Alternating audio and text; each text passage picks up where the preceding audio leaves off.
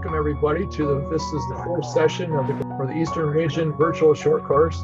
Okay, the first speaker is Jon Nessle. Jon is a very good friend of mine, but let me talk about some of his background. He operates a pruning and advisory business in Chattanooga called The Ornamenter since 2001. He has a degree in landscape design from Temple University, that's in Philadelphia. He is ISA board certified master arborist. He provides property analysis and maintenance coaching, including legal documents. He is a popular lecturer throughout the community here, master gardeners and professional organizations. So I'd like to welcome Jon Nessle to our program this morning. Thank you, Jon. Good morning, everybody. Good morning. I've been honored to work with Tom over how many years now, I don't know, but I've also taught with the master gardeners who I am a big proponent of master gardeners. I think they are a great liaison between the professionals and the community. So if we have a lot of master gardeners, I welcome you, encourage you, keep up the good work, do what you can. And I want to thank Tom and Lee for putting this together. This is far beyond my technical proficiency. So I really appreciate you guys putting this stuff together, and look forward to talking with everybody. So if I'm just going to click on, we're going to just move on to the slideshow. And this is what you'll see. It's about pruning and trimming. That's who I am. What I want to promote here is at the bottom, the Tennessee Urban Forestry Council, and right here in the middle, the ISA, the International Society of Arboriculture. Also, the Tennessee, besides the Tennessee Urban Forestry Council, the Tree Care Industry Association, the TCIA. These are all good sources for information about tree care, tree and shrub care, and all that kind of stuff. So I would recommend to anybody, go to these resources as your best resource for information about tree care and such. For professionals, it's very important that you be familiar with the ANSI standards, whether you're in lawn care or tree care or any profession, as a matter of fact.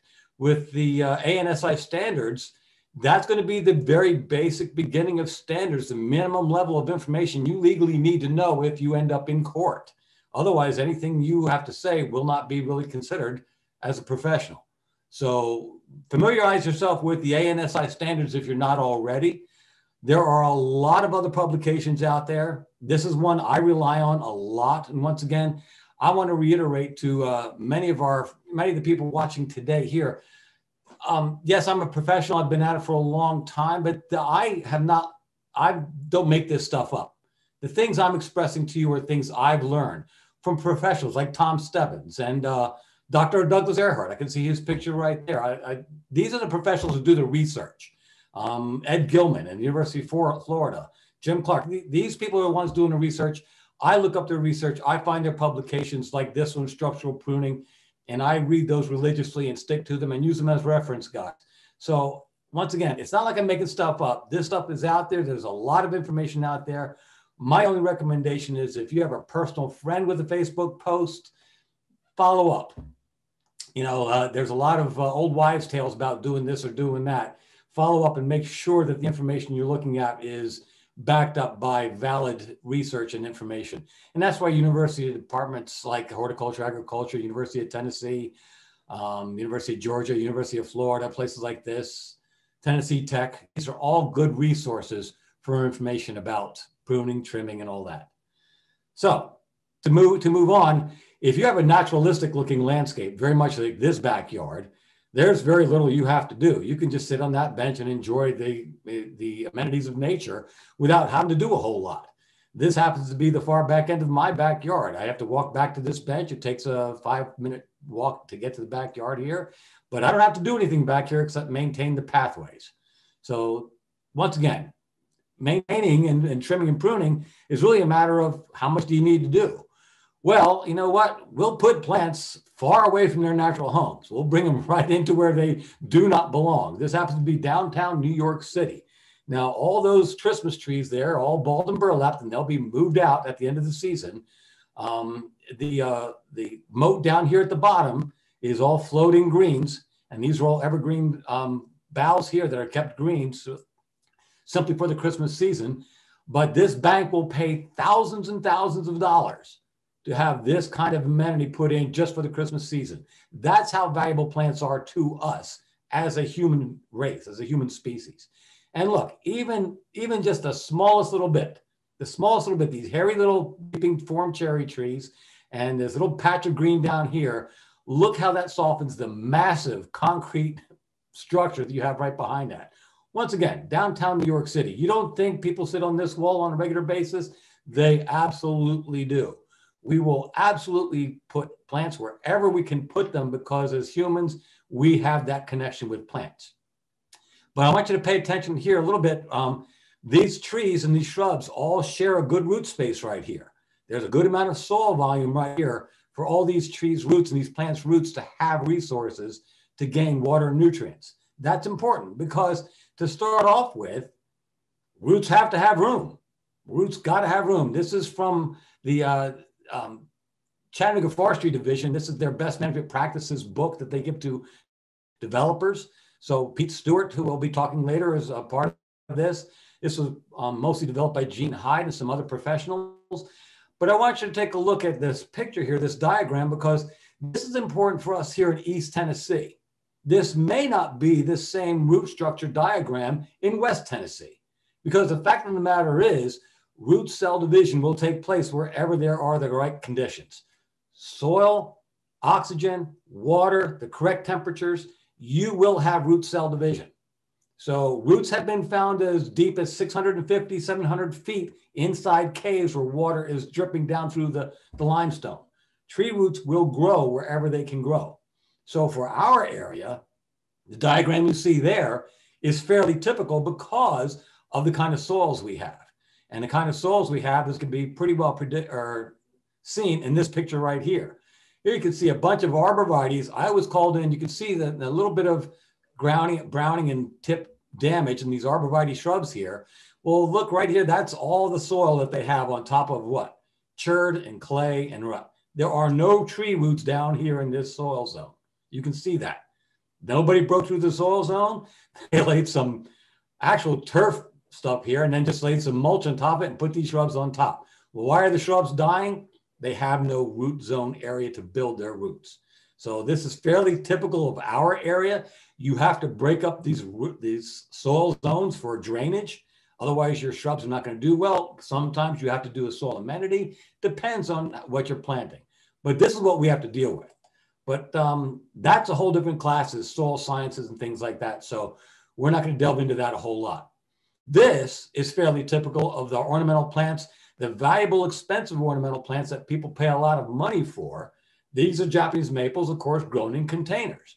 Well, it's 5, 10, maybe even 15 years down the road, they're in the ground when this kind of damage happens, where the root, which is girdling around and wrapped around, has now cut off the flow of water and nutrients because the tree has to grow. So the tree is dying up here. It's already dead. This tree actually went through several forms of death and rejuvenation on its own. But when we dug it out, this is the massive root system you have. That's not going to keep a tree alive long term. So grown in containers, when you take a tree out of a container, make sure that it is properly planted.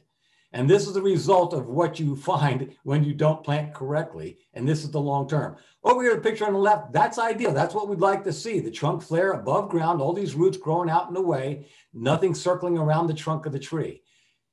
Out in the field, the practical matter is if you can see the flare, the trunk flare, and these roots exposed, that's a good thing. That's all good because that means the water nutrients being collected out here are being transported here without any cutoff. Over here, as this tree grows, everybody knows tree has to grow. Tree rings, remember tree rings from high school biology?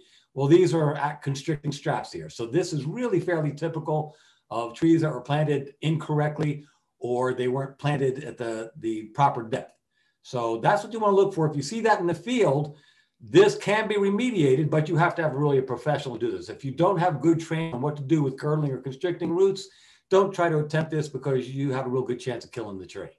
But that's fairly typical right there of situations you can find.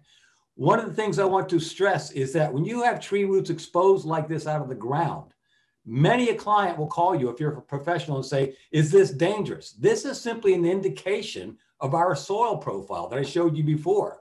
We have a very shallow soil profile. So the roots will grow in the shallow part of the soil. And as they thicken, add layers of cells every year, that's how they get exposed out of the ground. So that's how you can determine Is a tree dying, and why is it dying, and if it's overall death? Bald and burlap trees quite often are wrapped up with straps and nylon straps and things like that. It does the exact same thing. I was called into this client and said these large arborvitaes, once again, planted by a professional several years ago, well, they're dying and declining. Well, here's why. First thing I do is look at the base of the tree. So there's your first thing. You have constriction. You can see the trees growing over it. The straps virtually killing the trees. Obviously, I cut off the straps as much as I could. The trees did survive. That's another thing I want to stress quite a bit. Plants will survive if we give them half a chance. The big problem is, as a professional, we called in when the problems are so obvious and so indicative of, okay, there's a real decline here, that there's not much you can do about it. There's not much you can do to fix it.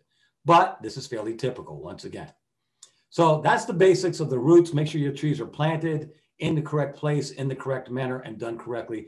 Once again, the ANSI standards address all of that. If you follow just the ANSI standards, you will do things correctly. Now, as far as pruning and trimming is strictly a human effort. Pruning and trimming, trees will shed their own branches as they need to.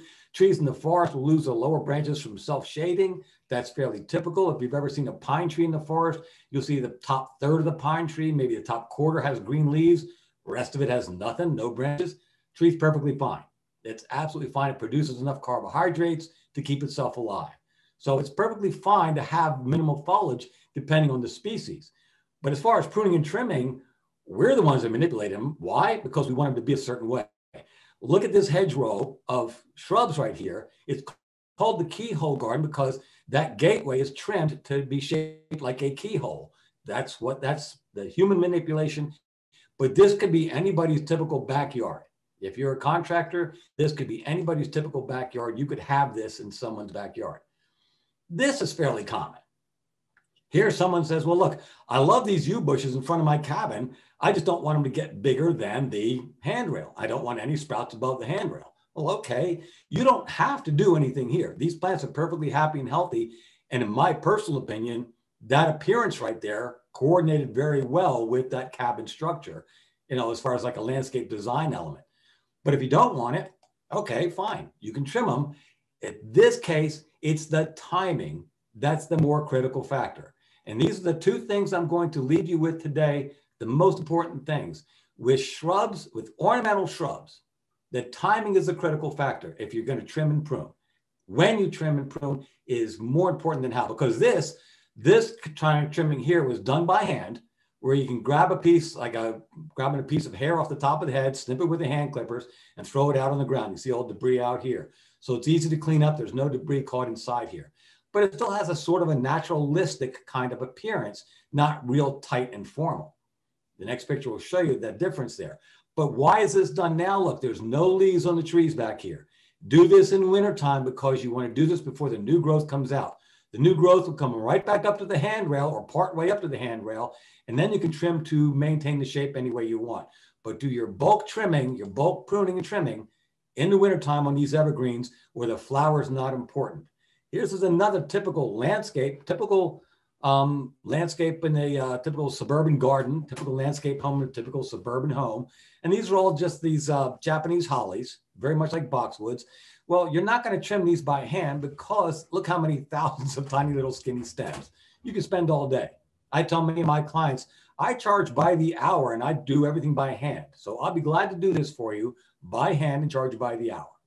It's not really practical. It's not really all that smart, but you can trim these. Trimming is indiscriminate cutting. It's not pruning with any kind of precision. It's not looking for things. It's just whacking. But it's okay. You can get away with this if you time it correctly. There's your nice, tight, formal trim cut. Now they're all going to grow back, all grow right back out in the springtime. And once again, you can trim a little bit in the late summer just to maintain that formal shape, but they'll grow back up to about the middle of the window, which is fine. Just let them go. And then the next winter, you can do it again. This is recurring work for anybody who's a professional that has a client says, I want these trimmed on a regular basis. Fine. Trim them hard like this in the wintertime, trim them lightly in the summer, and you can maintain that formal appearance for your client and do the least amount of harm to your plant. Okay, that's the main key, is that When the plants like these evergreens, like the yew bushes and the hollies like this, push out a whole lot of green, well, those leaves are the main food maker. That's the food maker for the plant. That's it. So the more leaves you can leave on there during the growing season, the best chance the plant has to make more food, more carbohydrates. Once it's done all that, you can trim it back in the wintertime. And azaleas and other plants that flower, all you have to do is wait. Just wait till they flower. You can see this is a typical azalea. You can see the new growth has started to come out a little bit. The flowers have all turned brown. This client wants this thing trimmed as a regular trimmed shrub, a round ball of a shrub, which is perfectly fine. I am not here to judge what shape or form people like. That's up to them. What I am going to do is when my client says, I want these kept at this shape, is I'm going to time the trimming correctly. So if you're going to trim hedge clip shear azaleas, wait till they bloom. And if you want to see that azalea, that's this one right here. You can see the edge right there where it started trimming, trim off a little bit. And here you are on this picture at the base of this tree is another azalea, which was trimmed. What I want you to take notice here is look on this. These are the boxwoods. They were trimmed in the wintertime. All that new growth has come out and you leave it alone. This has been done a month or two before all this, maybe January, February, March. So if you're professional, you can step up. This is work you do for your client in the winter. This is work you do for your client in the spring. So once again, with shrubs, the timing is the critical factor. Now, I always like to keep it round because that's a little bit more naturalistic looking of a shape. But the fact of the matter is, if you don't want it leggy underneath, you have to have the bottom branches exposed to sunlight. If you trim them so they're straight up and down like this, or if you trim them shaped like this, they're going to self-shade and they're going to get leggy. And if that's not what you want, make sure you keep a rounded shape, or what many people will typically call the Christmas tree shape. How you trim them is up to you. It doesn't really matter. You want to do this, knock yourself out. You want to use gas clippers, knock yourself out. You want to use hand clippers, knock yourself out. Obviously, I think this is a setup because how does he move the crane to mow that? I don't know, but it's a nice, silly picture. The key is, how much do you want to do? Now, once again, this is really typical of very common landscape design plan. A Nellie R. Stevens on the corner of the house. Oh, okay, I've seen it virtually thousands of times. Usually it's a developer that puts in Nellie R. Stevens hollies and a bunch of nandinas and a few other things that are really common like autoleucon laurels. And if this is what your client wants, you know what? This is once a year trimming. You can see the picture on the left here. It just looks hairy. The client doesn't like the hairy look, fine. I've trimmed it down. It looks really nice and tight. Just to be bluntly honest, here, once again, limbed up, the bottom limbs are taken off for that appearance. It's the lollipop tree. It's a personal preference kind of thing. If you're a professional, this is easy work. It's a hedge clipper. It's just not, you don't have to make a whole lot of decisions. Don't have to think a whole lot.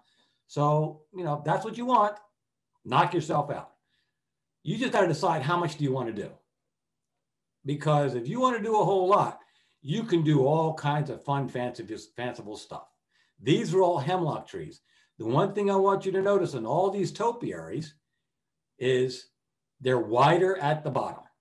These are all wider at the bottom, so they're full all the way down to the bottom. But these are fancy topiary shapes that take a bit of time to keep and maintain. Once they're done, topiary shapes are not difficult to maintain once they're in place. But the effects can be quite dramatic. That's all hemlock hedge. And you can imagine the risk you're taking with hemlocks here, if you get hemlock woolly adelgid on the crane of this gooseneck right here, and they just destroy this part, well, that's going to pretty much destroy that goose. So they monitor these plants really religiously and make sure they do not get the damage that pest problems can cause, whether it's a disease or an insect. So once you do a topiary like this, it just takes skill and a little bit of patience to do the topiary. It is not expensive plants. It's usually very inexpensive plants like hemlocks. These are all yew bushes, these hounds. And this is what I find fascinating about this particular place. I'll let you know where it is. These folks are so skilled at this and so practiced at this that these yew bushes actually look like hounds, hound dogs, compared to one that looks like a fox. And to me, if I could get it to look anything like a dog, I'd be happy. But once again, it just takes practice. But you can see exactly what it is. Here's the stems.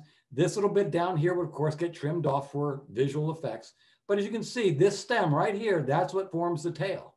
So as these stems come up, they're getting trimmed off.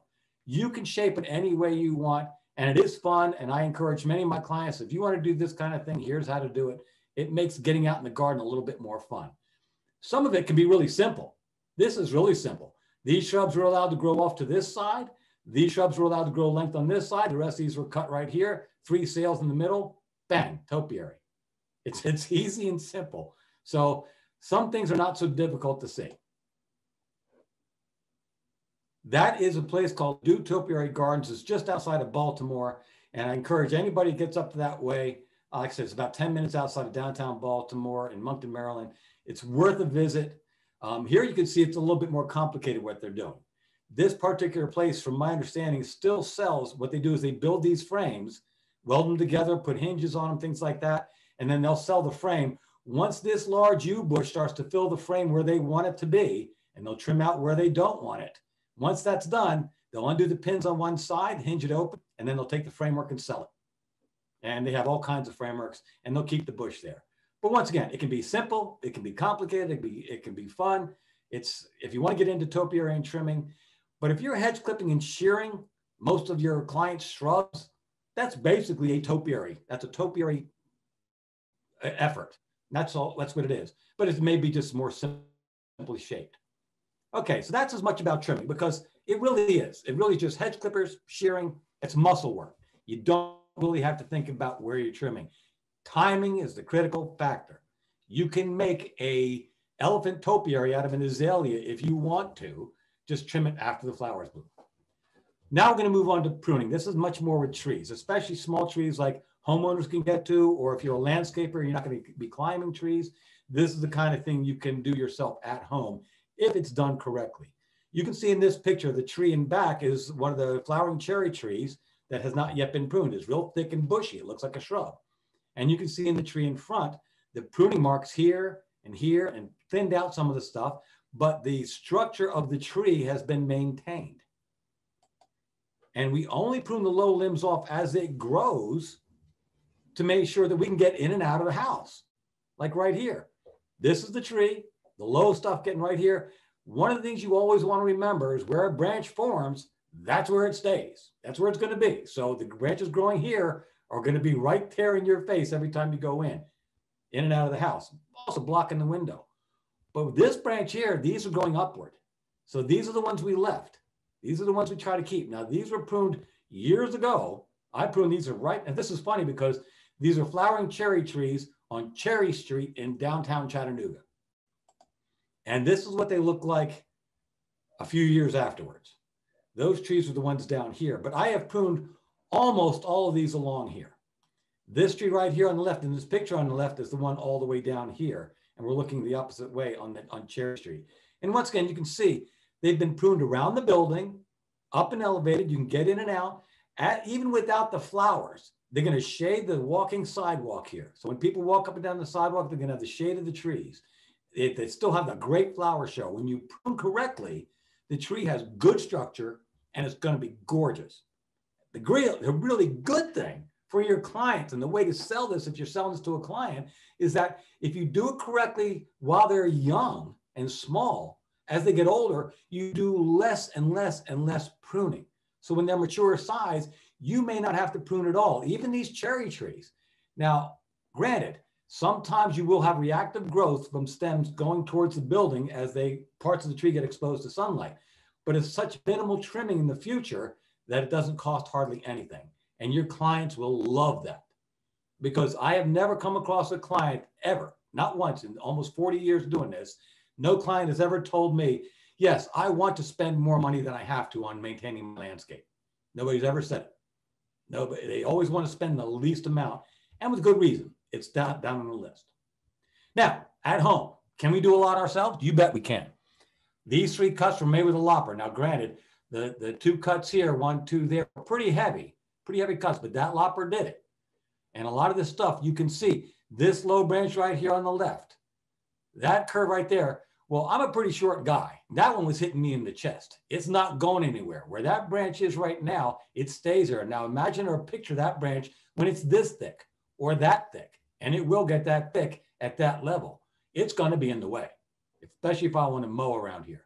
So I prune those branches off. There's a lot we can do as homeowners to get things up and out of the way. There are other structural elements up in the upper part of this tree that I would only ever let somebody who's trained and certified, like a certified arborist, to work on. But as far as like taking a limb off to get it out of the way from mowing, you can do this at home. It's not that difficult. You're going to be making branch collar cuts, which we're going to talk about even in more detail a little bit later. But one of the things I want you to be aware of, especially in maple trees, you can see after all this cutting, a little bit of sap bleeding. I've read a lot of research. It doesn't really hurt anything. If it's done in March, there may be some insects that go after this sap, but that kind of sap flow will stop in just a few days as the cells dry out, and this tree will start in the spring with forming this callus tissue and wound to close the wounds, and you'll be just fine. So when pruning trees, what we want to try to maintain is the taper from a thick trunk to thinner branches. When you cut things off, and you can see in each one of these circles, these trees were topped down here initially. I got into the scene and started letting them grow. They were topped again right back in here.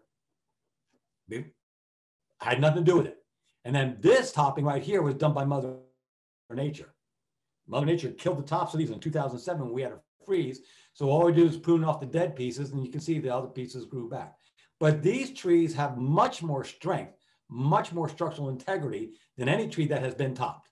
Because the tree that's topped, well, even if it puts out growth, will be very weak connection. And I'll show you how that works later on. But here's what we really like to see ideally. Now, the good thing here with these three trees is you don't have to really do anything. They're out of the way of the mowers. They're over the garden. They're out of the way of the fence. They're up and up. Leave them alone. You can tell your clients, there's very little pruning in here, maybe some aesthetics, maybe a few snips here and there for structural integrity, but low cost. Invest in it in the beginning, and you really lower your long-term costs. Using unsightly techniques like this isn't pruning, this isn't trimming, this is hacking. This is just damaging an asset that this bank owns these properties. Now, here in the city of Chattanooga, the commercial property is required to have trees every 35 feet or so. And some people might think, oh, well, they cut them down to make sure they can stay out of the power lines. Well, no, wrong and all. I mean, yes, the one is true. Yes, the city requires the trees to be spaced along there. And they have a good root area. So these trees can share all this root space. Everything's done right except for the topping. The problem is these trees are already small species trees. They're Chinese elms. So they're not going to get more than 35, 40 feet. They're not going to really interfere with the upper wires. That's the power lines up there. These are the communication lines. They may interfere with communication lines, but they can be directionally pruned around those. And when they do this, you know what? You can look at these trees today. They've all grown back, as Chinese elms will. They've all grown back with a vengeance and are real thick and bushy. So now they're thick and bushy and weakly connected and have branches breaking out of them, and twigs and more debris. So they have problems that they created just by doing this kind of cutting. So whenever you cut and damage trees like this, you cost your client more money. And I want to thank Dr. Earhart for this picture on the right.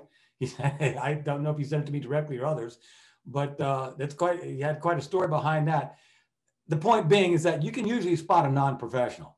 I mean, if you take a look, not just the guy up in the ladder, take a look down at the base here. There's a guy down here with no helmet, no safety gear. He's ready to get dropped on himself. All their equipment, they're not moving that piece of equipment. I don't know where he's going after this. That's a pretty big chunk of tree on top there. I don't know where he's going from there. If it's roped, I mean, there's a rope going down over here. I don't know what the story is, except that's insane. To me, that's insane. Relying on your ladder to stay there when movement in the tree, anytime you remove parts of a tree, there could be massive movement in the trunk. You want to take your chances like that? Now, this guy over here on the left, I have to put a caveat. This is in Italy, and I pretty much think that the owner of this building was doing this. So I don't think this is professional, but it just goes to show you, this guy doesn't know any different. Well, this guy didn't know any different either. Now, I don't know if he's bit this one over here and on the ladder is being paid or not, but I look at it this way. If they don't consider their own safety to that degree, how important is what's important to me to them? How important to them is what I want? It may not be very important at all because their own safety isn't even all that important. But doctor, thanks for that picture. I love that picture. I see too much of this. And unfortunately, people can get injured. Topping is not pruning. Topping cannot be, it's not a good way. However, there are ways to reduce the height of a tree. Gene Hyde employed that effort when the movie 42 was being filmed here in Chattanooga. They were filming a section of the old baseball stadium downtown. He said, this tree's got to go. And Gene said, nope, we can drop the crown down by using certain techniques. I'm not going to go into all that here because it's really involved. If you must reduce the height of a tree using these reduction cuts, drop crotch pruning, directional pruning versus heading cuts, things like that, hire a professional, a certified professional, because it can be done correctly. Go to isa-arbor.com. You can go to the TCIA, you can go to the TUFC. All these places have decent information about how to do that correctly, but don't attempt to do it yourself. Okay, if you're going to do it on an ornamental tree, once again, I'd say hire a professional to show you how to do that. There are many pruning guidelines for pruning smaller ornamental trees that can be have a caveat to them. Like, I never worry about crossing rubbing limbs in a crepe myrtle, especially in the upper half of the crown, because it's really not a dangerous tree. Yeah, it can cause a wound, but so what? I mean, I can clean up any mess it makes. It's not going to hurt anybody because they're just not big enough trees. So when it comes to ornamentals, there's a caveat to rubbing crossing limbs. But when it comes to large shade trees, it's a buyer beware market out here in the state of Tennessee. Anybody with 40 bucks, 30 bucks, whatever it takes, gets their tree care license. You don't have to prove anything of any knowledge. So as a homeowner, if you're a master gardener and a homeowner, are you going to trust what they're going to tell you if they're not certified? Are you going to believe what they're selling? Or maybe they're just selling something that they want. Maybe you don't want. If you want to keep these trees, these silver maples, and you can see all through the neighborhood, the silver maples on. What baffles me in this picture is somebody did some pretty decent pruning on this big oak tree. So a little bit of line telling thing, but not bad, not the worst I've ever seen. But I wonder, is it the same tree service company? And why would they do the oak tree with better technique and then go top all the silver maples? Well, we know why. Silver maples will grow new canopy, just like sycamores will and Bradford pears will. But here's the thing. You tell your client, I'm going to do this and it's going to regrow and it's going to damage the tree and it's going to be more costly in the years to come, and see if you can sell that service. People who sell this service are at the very least unknowledgeable, and at the very worst know what they're doing and don't care. So it's up to you as a consumer, beware. And why? Here's why. Here's your silver maple top just a couple years later. Those sprouts 10, 12 feet long. They're really, just sprouting right out. A few more years, now those same sprouts are now 25, 30 feet long. Anyway, 100, 200, maybe 250 pounds, and are connected very weakly down here. Why? Because of the way it was topped. There is decay. That's what topping does. You have to understand that the middle of the tree, the center of the tree, is made up of at least inactive and the most part dead cells. They're not doing anything. They have no way to react to close the wound. So now these limbs here, as you can see where the arrows are pointed, these limbs are getting thicker and heavier. Well, they're very shallowly connected, and the whole middle of that, the whole middle of this stub here is hollow, dead cells decaying. So these heavy limbs are basically connected to a thin sheet over a dead stub. Now that is a recipe for disaster and for injury. Compartmentalization of damage in trees. I'm not sure if this has officially been changed. It used to be compartmentalization of dead in trees, but a few years ago, ISA said it should be compartmentalization of damage in trees. Same thing, it's still coded. C-O-D-I-T. Always look up coded online. The thing is, here, this situation I wanted to show you is simply because this was a cherry tree in my own backyard. It got blown over. I cut off the top of the tree. It stood back up, and I said, I'm going to leave and see what happens. Well, look what happened. All the cherry tree stems grew back out, but look at this big dead stuff. Well, how far down into this trunk do you think that goes? Well, this tree is hollow to the ground, and it has a hollow spot in the ground, at the ground level. So it just goes to show you it's a big hollow tube, and it's okay for a while. It's going to be a bushy thing for a while, but it's not a safe situation. But here's the thing. When you top things like crepe myrtles or cherry trees on a regular basis, it's wounding, constant wounding. No tree is going to react well to that. Constant wounding means the tree has to send a lot of resources to closing the wounds, and it's just not going to perform well. And when it does, it eventually just falls apart, and then you take the tree out.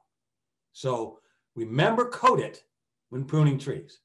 This is not just unsightly, it's very costly. So this homeowner paid to have this tree, this tree, this tree, and this tree all hacked. Now these two here, actually this one here too, 1, 2, 3 across the front here, are Bradford pears. They all came back there as tall as the house again, and they're falling apart.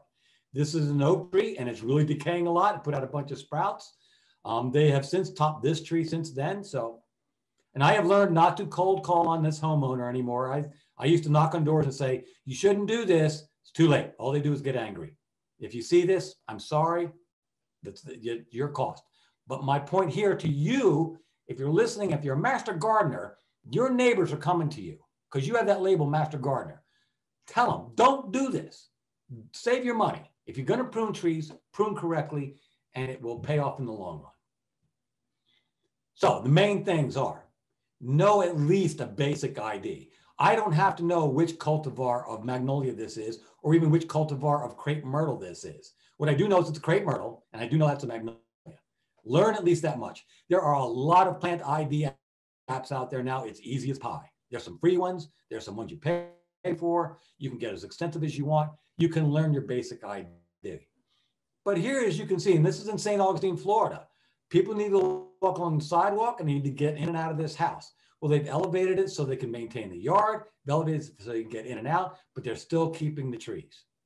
So the main thing here is, look, good pruning practices. There's no stubs, there's no topping, so use good pruning practices. Fewer problems means lower cost. And once again, if you're a consumer of this service, that's important to you. But if you're selling the service as a professional, do it correctly, and your clients will remain loyal to you for years and years and years, for years and years. Now, there are some pruning techniques, trimming techniques that are a little bit different. This espalier technique was developed, from my understanding and from my reading history, was developed in Europe when the people who were working for the knights and the landowners were given very little property to grow fruit. They had to grow it against their buildings. Now it's done as mostly ornamental, but done back in historical times, they did it as a two-dimensional thing because they just didn't have room, but they needed the fruit production. So this is formal, and you can see how it's been done. This tree right here, the branch goes up to here, all the way out like that, and then they bend it, and they tie it to the framework. This one here, it comes up like this, out to that, and then they bent it. Now, when did they bend this? They bent this stem when it was skinny and small like that, when it's flexible. You've got to get these in place. Now, once these have been in place for a long time, look at this tree on the left. You follow this limb up and follow that all the way up to here. That's all done. They're just training it along and tying it to the stem. That's just like when you do like in the dwarf trees, the dwarf bonsai trees. They use wire to make the stems go the direction they want. This is the same thing. This is the kind of fun I encourage my clients to do on their property, keeps them involved with their outdoor landscape, and keeps them involved with you, in contact with you. How do I do this? You can see they've let this one go a little bit. I imagine it's just a lack of time to get to this. I would never let these stems get this long, and there's some gaps in between, but they got plenty of time to keep that going. There are trimming and pruning techniques called pleaching. This is not bending the tree. This is pruning the side lateral limbs that go off to the side, pruning here, pruning here, pruning here, pruning here. But once it gets to the top, they leave them up here because the tree's got to have a way of making food. So all this clutter up here is all just branches to make food for the tree. But these are not bent. These are just the lateral branches. And you can see right there is a good pruning cut to show you where the direction is.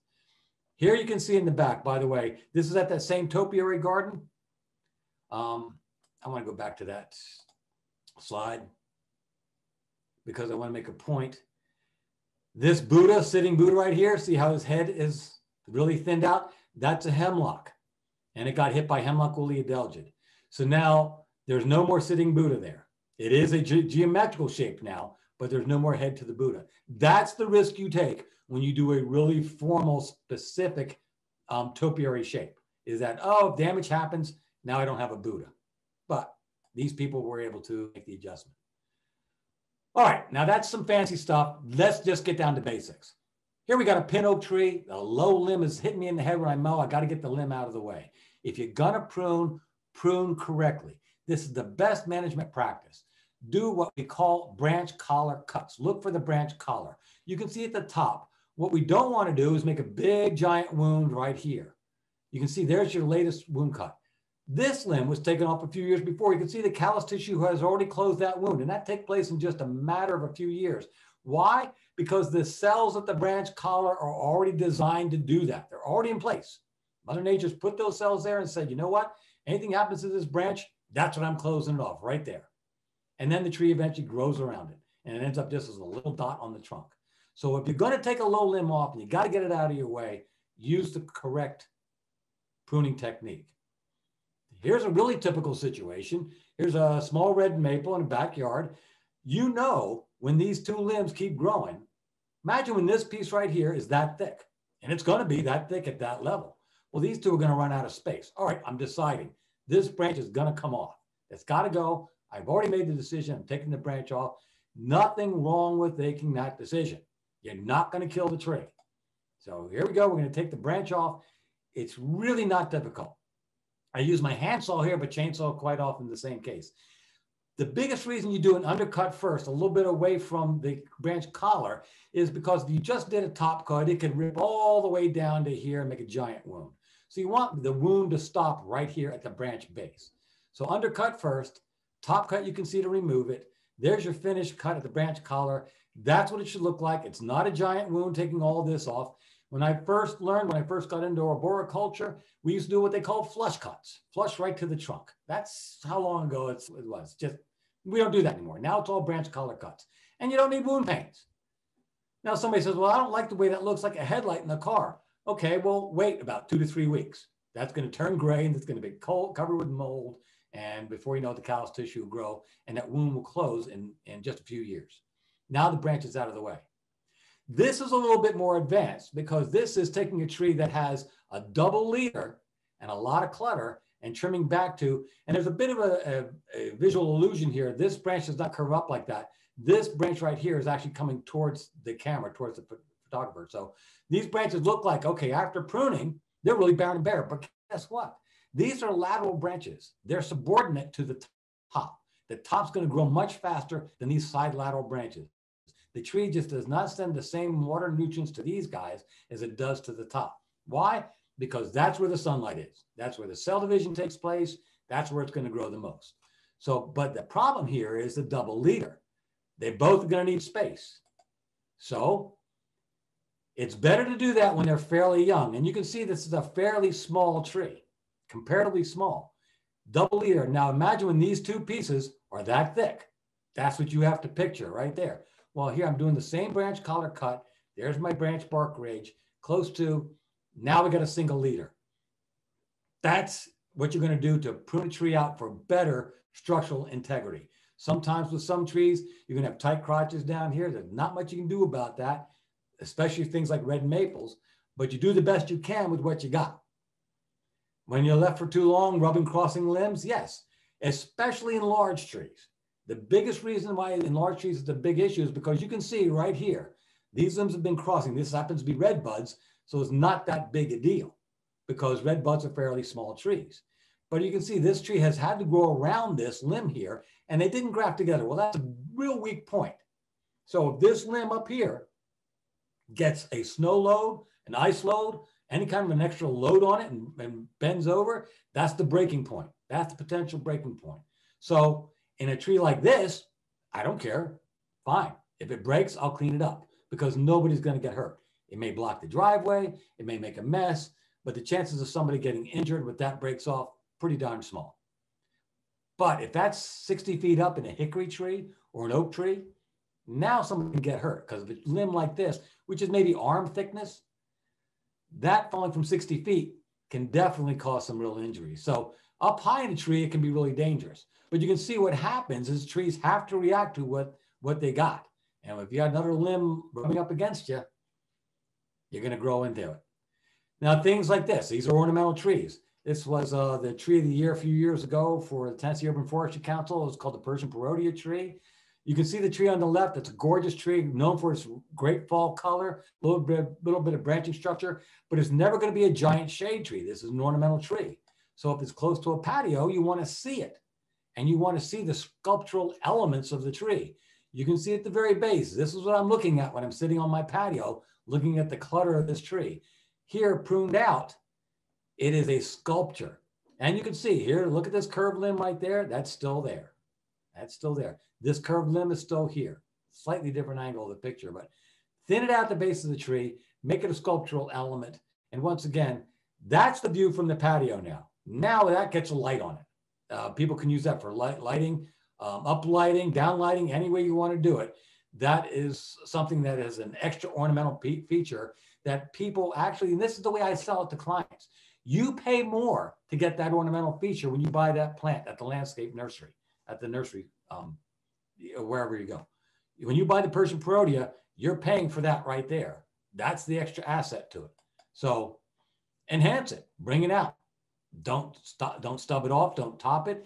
That's the pruned out picture. There's the patio area. As you can see, the low limbs on this side, no problem because there's a garden over here. On this side, limbs were taken up because people walk off the patio right there. So even, for people to walk safely without getting poked in the head, got to put it off to the side. How are we doing here? 49. We're good. We're good. Yeah, 10 minutes, John. Yeah. So, yep. So crepe myrtles, this is really common. People put the wrong crepe myrtle in the wrong spot. This particular cultivar of crepe myrtle is called a coma. Well, look at the description and it'll tell you a thick stemmy waterfall of white flowers. Well, that sure is what that looks like. But unfortunately, right next to the house, it doesn't serve the purpose of what it's supposed to be. But if you top it, it's just going to get worse. You prune it to thin it and elevate it. See the two little rabbit ears that were there before? They're still there. See all the little arching stems that were there? They're still there. Did you even notice the shrubs underneath there before? Nope. Look at the sculptural element of this tree. There are ways to deal with the bad situations. Was this tree planted too close to the house? Yeah, probably a little bit, but it doesn't mean I have to take it down.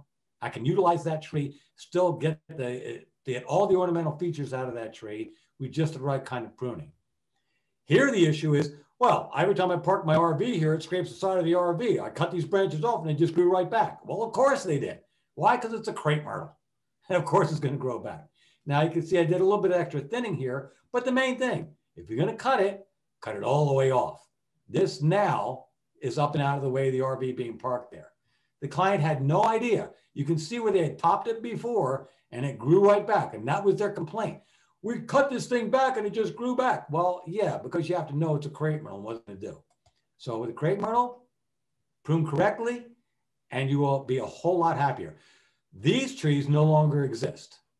And look, these were oak trees, and they were just cut year after year after year. And now all this commercial property had to pay for taking all these out and putting new plants in. High cost. These still exist, and they just topped them again this year. Lots of different ways of topping, still cost you more. So topping, obviously, you can see I'm not for it. When you have things, expensive plants like this is a dwarf split leaf Japanese maple. I do a lot of these because people pay for these plants. A tree like this in the nursery may cost anywhere from $1,000 to $2,000 retail price in the nursery. And they bring it home and they say, I paid $1,000 for this tree and it looks like a green shrub, like every other green shrub, because they're not enhancing what happened. Well, they just cut it back and whacked at it and they didn't prune it correctly. And this is the issue.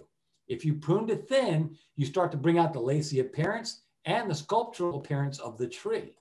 So if you're going to prune it, this is what you allow for, the tree to get large with good structural integrity. Now that tree right there, this is on the north side of Chattanooga, just on the north side of the dam. This property is a very Japanese looking house. And you can see this tree is in a prominent location right in front of this house. This tree is virtually invaluable to this home. It's just, but you have to be careful because it extends out here, the driveway and the garage are. And if that's an issue, any vehicle in there can break a branch off. So this has to be cared for correctly. So how do you do it? Well, here's what I got with that other tree just a few slides ago. This is what I was faced with when we first started looking at it, because it just been whacked, just been topped, hacked at. Well, prune correctly, thin it out, use the structural elements of the tree. Now the branching structure is part of the sculpture of this tree. You can see there's where it had been cut before. And the callus tissue is growing, reactive stems here. Look at all the dead cells inside this right here. There's only a little bit alive right here, but that will eventually close over that wound. You can fix a lot of damaged trees, especially Japanese maples. Doesn't matter what kind of tree it is.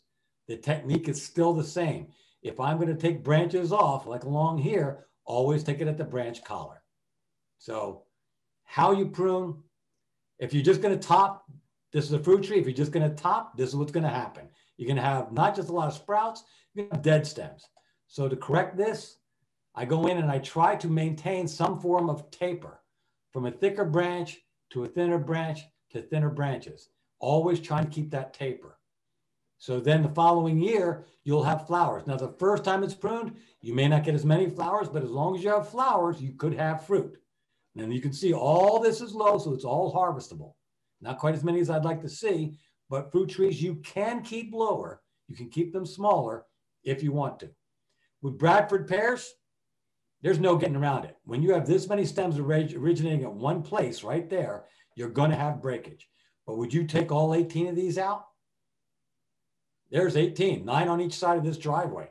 Am I going to remove all these? Am I going to recommend that? I'm still not going to top them.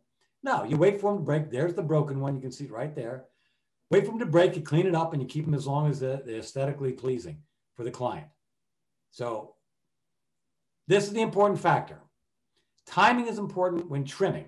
And when I say trimming, I mean using hedge clippers, even by hand if you want to.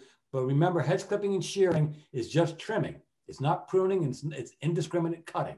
But that's okay. Just time it correctly if that's what you want. Use boxwoods. You do in the winter season. There's a few other plants like abelias that respond really well to hedge clipping. Do those in the winter time because they bloom in the summer. So you got to know your plant a little bit, especially as a professional. You should know your plant. With trees, pruning. Pruning is how you do it is far more important than when. There's a few caveats to that with a few species of trees, but keep these guidelines intact. Don't prune more than 25% of the live branches if you can possibly help it, and no more than 10 to 15% in mature trees. Any garden, even the most formal garden, will perform better with lower costs if the trimming is done at the correct timing. That's a formal garden. That's another part of the formal garden. In addition to all the other benefits, plants have a very positive psychological health benefits for individuals and communities. Now, as a professional, imagine this as your client's backyard. There's a lot of work to be done here to maintain it, but you can maintain this at the lowest cost. You will have a very happy client. And that is the end of the presentation. Tom, if we have any time for questions, I'd be more than willing to take on any questions through your chat. Otherwise, I would recommend right there at the bottom of this slide, theornamenter.com has all my contact information. You can call me or text me. If you have any specific questions for me, I'll be more than glad to answer as quick as I can. John, thank you very much. That was excellent. So many things to cover. And I think if any of the arborists had just one of these properties, that's probably all they would need for a business, right? Keep up with some of those. But yeah, we do have 5 minutes. People could ask questions while we're transferring to Kasey Krouse. And go ahead and ask. And there's a few questions in the chat if someone would pull those out. One question for you, John, here. We've got any recommendations or data on pruning roots from overgrown container plants prior to planting? What are your thoughts on that?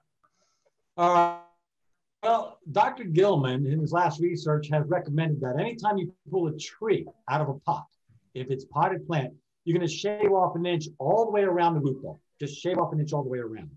I'm a big proponent of cutting into the root ball with 4 diagonal cuts, diagonal to the surface of the root ball, pointing towards the tree trunk, sort of like spokes in the wheel, using the tree trunk as the hub of the wheel, and you cut the spikes out. You may have to do both. Any removal of root systems is going to stress the plant. So, but what we have discovered is that you can remove quite a bit of root system. It's much better to do it as soon as you can plant it in the ground, do that, and then keep it watered and keep it irrigated and fertilized in the 2nd or 3rd year if necessary, and plant it a little bit high out of the ground in our area. In East Tennessee, it's much more important to plant it up high so the roots don't wrap around the trunk, and don't put it, don't mulch volcano. But don't be afraid to beat up on the root ball. Straighten it out if you can, but cut them. Cut them if you have to. Cut them in several ways, all the way around, and that's going to be a lot better for the plant in the long run. Great, John. And one more, we've got 2 minutes, so we'll answer this one quick. And this kind of blew up in the chat, but if someone has topped a mature tree, what's best to be done to that tree following that initial topping? Well, if it's a large shade tree and it's been topped down, it depends on how far down it's been topped. If it's more than 1/3 of the tree that has been taken out, then there's probably not a whole lot of leeway with that. Eventually, the decay is going to come down the trunk faster than the sprouts can close the wound, and that's going to make it a dangerous tree. It depends how many targets you have close by. But if it's less than 1/3 of the way down, like some of our tornado damaged ones here in East Tennessee, if it's less than 1/3, then hire an arborist to get in there and they can maybe do some pruning to correct that and get it to come back. Wonderful. Well, thank you, John. So up next is going to be Kasey Krouse with the city of Knoxville. He is our local urban forester here in Knox County. Kasey is a board certified master arborist as well as a municipal specialist, and he is track qualified, which is that tree risk assessment qualification.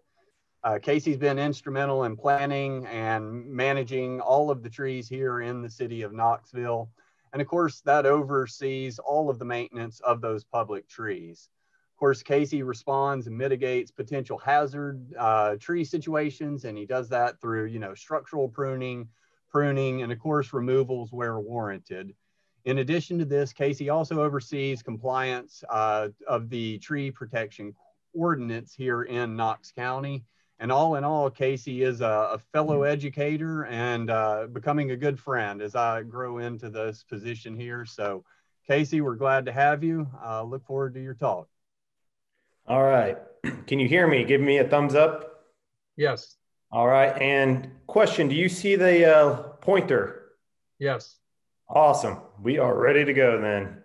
So I appreciate it, Lee. And thanks, Tom, for having me here. And unfortunately, I don't get to see all the folks attending today. I always look forward to this course each year and opportunity to meet everybody and catch up. But here we are, and hopefully next year will be another story. But today I'm going to talk about trees suitable for the urban environment. Thought it'd be a good opportunity to kind of look back at the last, it's almost been about 9 years here I've been at the city of Knoxville, and look at some of the plantings, seeing what's been successful, what is some things I've learned along the way, and kind of share that with all the folks, because as I have stored a library full of pictures the last 9 years on some of these different trees, and continue to monitor things and learn as I go. So today, kind of the idea behind it is we're going to talk about or identify some of the different tree species that have been successful here in Knoxville in the last decade, identify some of the issues and concerns with certain tree species, and then also talk about the importance of diversification, something that I have, once I got here at the city of Knoxville, I've really tried to focus in on and trying to diversify our urban tree population as much as possible. And we starting to really see that needle starting to change here in the last couple of years. So as far as how we manage our tree population here, we have a inventory program called Tree Keeper. It's a third party ran through the Davie Resource Group. It's just a program that makes things a little bit easier on me. I can bring up-to-date statistics on the tree population. I can pull up graphs, charts, and things like that to look at where we are on our diversification. So like, for example, if I'm getting ready to plant the trees that are going to be planted in 2021, I can pull up those statistics and look, okay, where am I kind of heavy on my tree population in this particular area I'm getting ready to plant? Are there some tree species that have been successful that may not necessarily be in this particular area I'm getting ready to plant? And just try and manage accordingly. The other thing I love about having the inventory program is being able to track our maintenance.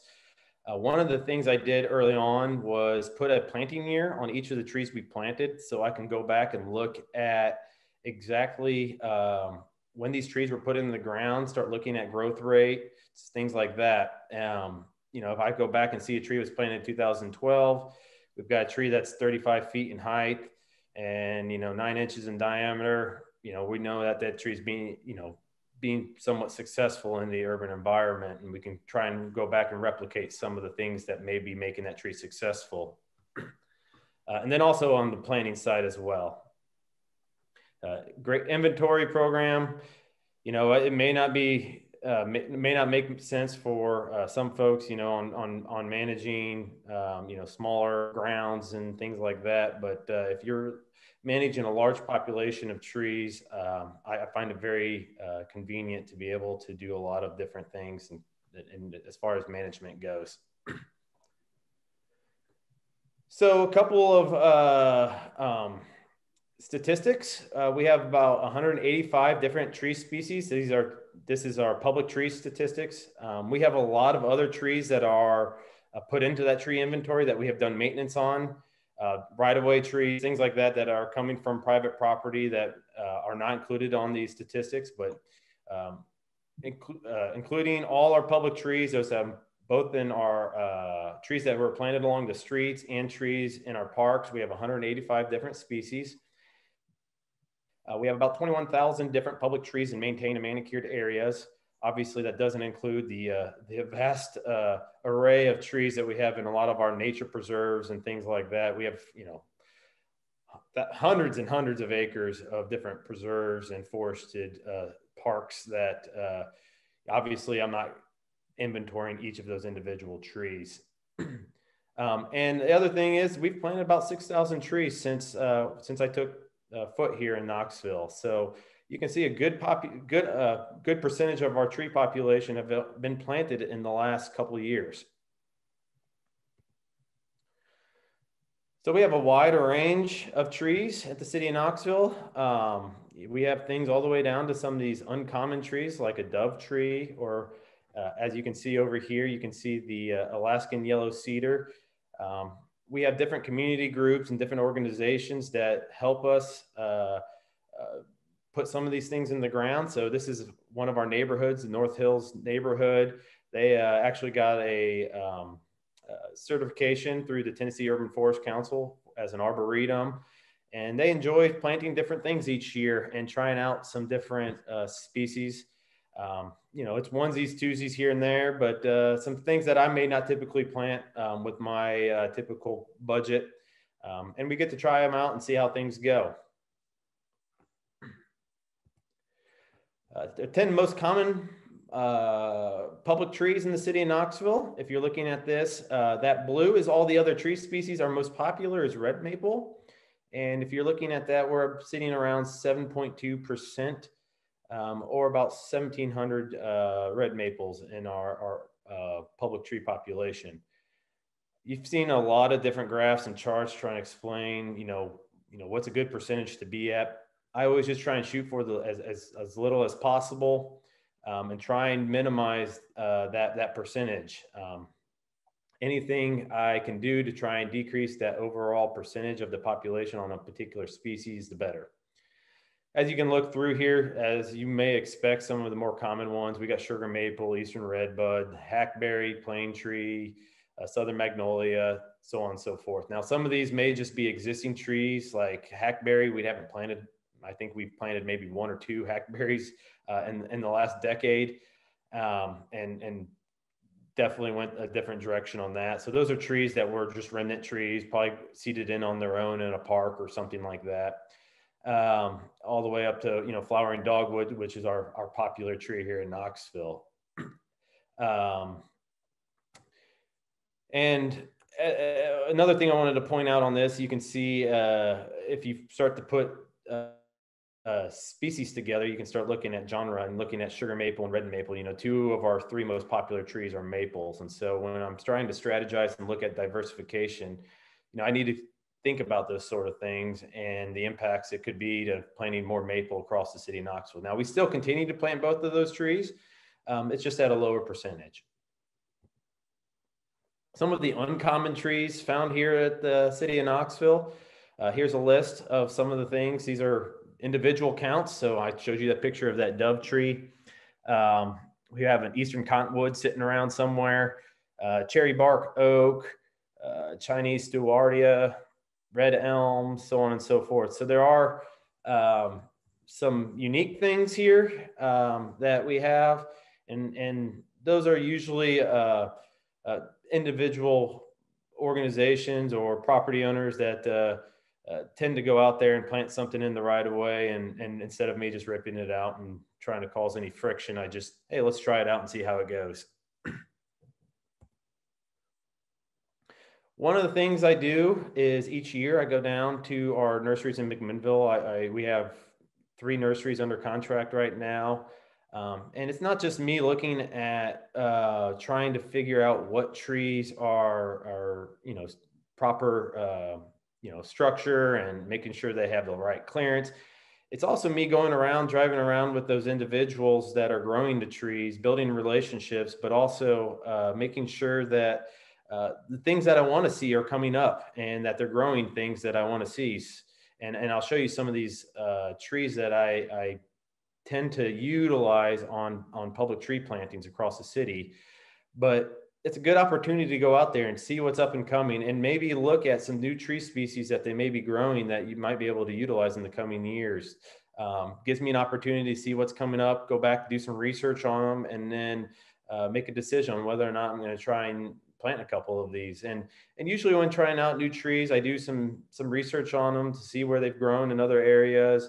And then also, looking at resources like the DERS manual for woody landscape plants and things like that to really see if they've been successful in different environments.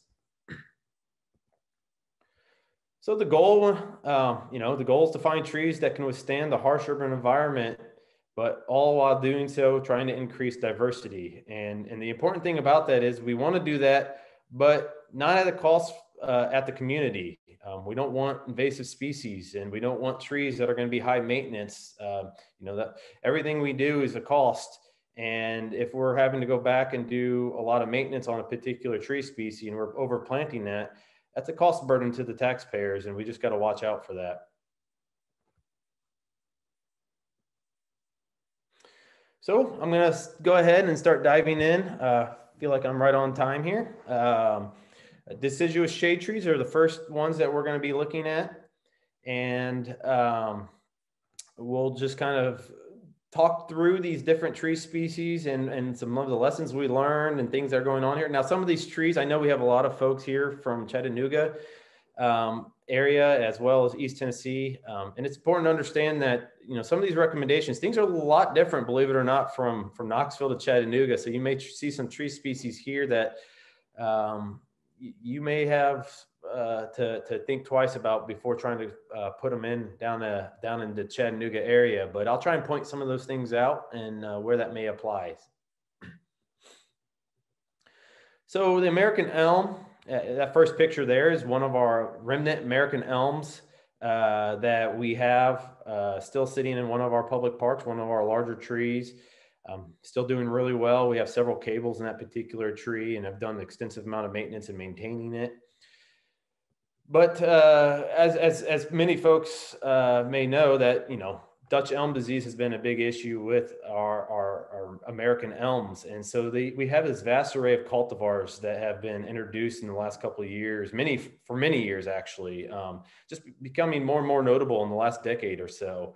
One of those is the Princeton elms, and that's one that early on I got a lot of positive reviews on, and believe it or not, it was a successful tree. You put it in the ground, minimum amount of watering, and it thing just takes off almost in any type of urban environment, and it does really well. Well, we started having a couple of issues in the last couple of years with this particular cultivar, and that's what I wanted to share with you all. This is a 1922 cultivar, so it's been around for a very long time, so almost 100 years that this tree has been around, and it is considered Dutch elm disease resistant. That doesn't mean it can't get Dutch elm disease. It just means it's somewhat resistant to it. So one of the things we notice is that, as with all elms, they're a tough tree, as John was talking about pruning in an earlier presentation, but it's a tough tree to try and do structural pruning on. They got that umbrella shape, and they want to take on as much space as possible. So oftentimes what happens in this particular area, you'll have multiple stems start deriving at one point. And you've got to take care of that at a very young age and try and eliminate that, because that can cause structural issues down the road. So one of the things we've noticed, here's a Princeton elm that was, I would say this tree was about 13 inches in diameter. It was planted actually in 2000, I believe it was 14. So extensive amount of growth with this particular tree, but it grew so fast, and unfortunately we didn't catch it at the right time. But that area I was telling you about had multiple limbs growing at that one location. It actually started splitting out here all the way down to the base, as you can see here. And we've noticed that with several of the American elm cultivars around the city. So we're looking at, trying to incorporate cables in some of these areas, or try and be a little bit more aggressive on the pruning. Another issue we've noticed with, particular with the Princeton elm, is elm yellows. We've lost several of them in the last couple of years, usually in the same geographic area, close to each other. Now, it's a phytoplasm disease spread by leafhoppers, and there's not much you can do with elm yellows. And they turn yellow in the middle of the growing season, and then sometimes they'll come back with a couple sprouts the next years, but eventually it's just mortality for that tree. So it's another thing that I'm starting to reconsider and look at some other options on that, but also not trying to plant these things in a monoculture is also what I'm finding out. Maybe if we do elms and space them out in between a bunch of other trees, I still want American elms because they're such a great tree, and there's a lot of uses to them. And, sometimes you have a tough urban environment and condition. It's a perfect tree to stick them in there and see how they do. But oftentimes we just got to be cautious about putting them too close in proximity to each other. And because, you get elm yellows or Dutch elm disease, it will wipe through that population. Some other alternative elms. I'm not going to spend too much time on these. Some of your lacebark elms, I've seen a lot of people, Ali and Bosque, are the lacebark cultivars that are used quite often. One that I really liked and has been very successful is this Everclear elm. It's a lacebark variety, and it's supposed to be upright. And in doing that, what we've realized is that there's very minimal pruning associated with it. It tends to get a nice central leader onto it. And because it wants to stay upright, you don't get those far-fetching umbrella shape that you typically do. And so it's a great tree to put in the close proximity in some of these downtown conditions where you got to watch yourself on your spacing. Frontier elm tends to be one. I mean, when I first got down here, a lot of the growers were like, I'm done. I'm going completely down to Princeton elms. And for whatever reason, we're back to frontier elms. It's a cross, I believe, between the smooth bark and the lace bark. Don't quote me on that, but it tends to have a very good growth rate to it, and does pretty well in different areas. I'm just haven't done a lot of them. I'm still reading up on it and seeing how they're going to do. One concern, obviously, with any elms, as with Siberian elm, as we learn, you don't want those things to get away from you, and we don't want it to become an invasive mess down the road. So I tend to, try out a couple, see how they go, and not push it too hard until we start to get some results on how, what that seeding is going to look like and things like that. All right, so my next tree, ginkgo tree, one of my favorite trees. Obviously, here's a picture from my front yard of my favorite tree in my yard. And it's a tough urban tree. And one of the things I really like about it is it's almost next to no maintenance on it. It tends to grow a nice straight central leader, nice branching spacing as well. Obviously, a lot of us understand that you got to be careful because if you do plant ginkgo trees, you may get a female variety with the nuisance fruits that tend to smell in fall time when they fall off. It's a short-term issue. As far as when I say short-term, it's only a couple of weeks of the year, but it is an issue, and you will hear about it if you have a paying customer. In my case, those paying customers are taxpayers, and I just got to be careful about where I'm putting ginkgo trees. Some of the things with the ginkgo trees, so because of that nuisance fruit, what we know is that they are able to graft male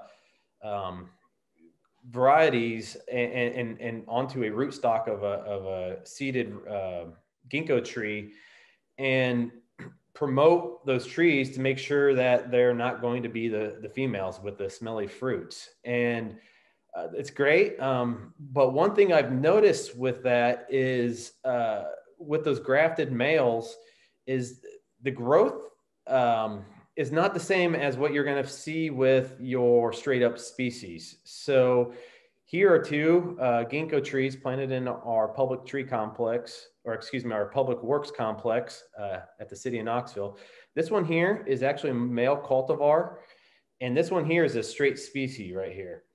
And what I'm finding out with a lot of the male cultivars, they tend to be a little bit more wild in their growth. They don't tend to have that straight central leader. You got to prune them a little bit more, and they tend to have a lot slower growth rate. And I think that has a result back to the graft. It may not have a good graft on it, but it seems to be very common with most of the male ginkgo cultivars. Now, it's not a problem as far as survivability. They still tend to do really well, and they tend to survive in a lot of the different environments.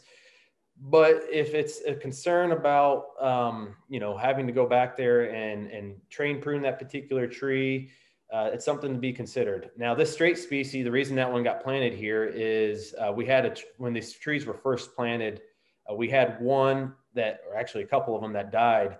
And so we went back and replaced them, and the individuals who put them in there put the wrong, these straight species were supposed to go out in a park somewhere, and they ended up right there in the front. Hopefully we luck out, flip of a coin, and we got males, but if not, we'll deal with that when the time comes.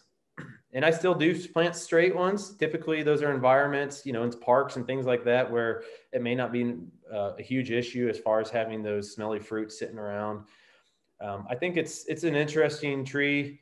And I you know, I think that you got to kind of manage it based on what you may and your clients may want, and be honest with them about, you know, their different options. So the dawn redwood, another tree species that I'm starting to plant more and more of.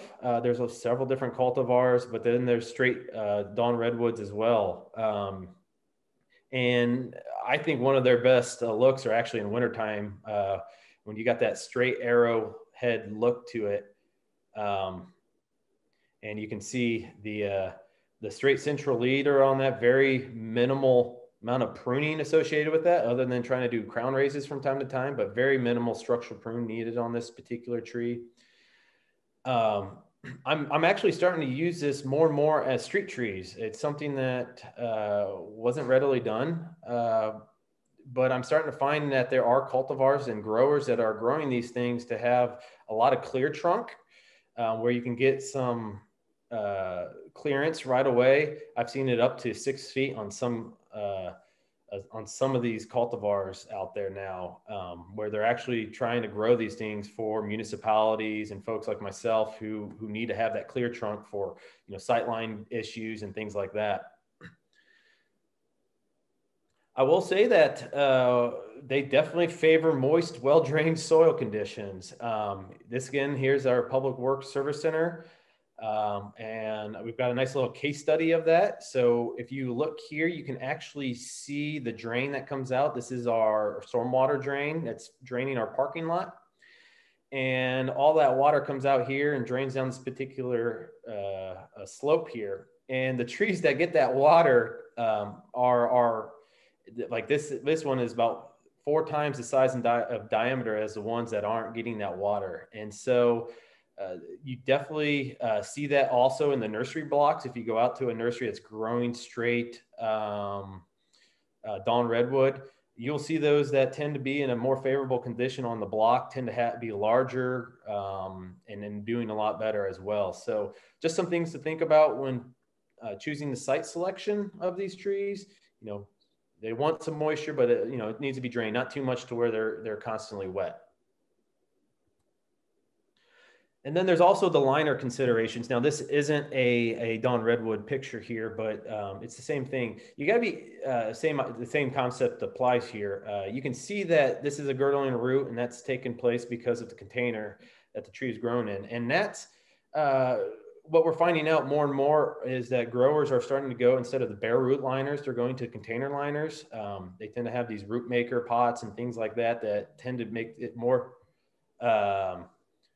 survivable once they're put into the nursery. And if left too long in those liner pots and put it in the ground, oftentimes you'll find this. Now this is, you can see up here, this is the depth that this tree was at the in the ball and burlap. So that was not readily something that we could see until we were able to actually get that thing unwrapped and planted. But it is an issue. So obviously, as John was talking in his previous presentation, girdling roots is a problem, and that's a problem that we'll just go ahead and prune that root off here and move on. But something to consider when dealing with trees in those container liners. Common bald cypress, this is my next one. It's one of my favorite trees, and slowly moving to my top 5 trees that I like to plant. Again, I always got to keep myself in check when I start to find a tree that's very successful, thinking about diversity, because we don't want to overplant these particular trees just because they're successful. We want to continue to find more and more successful plants.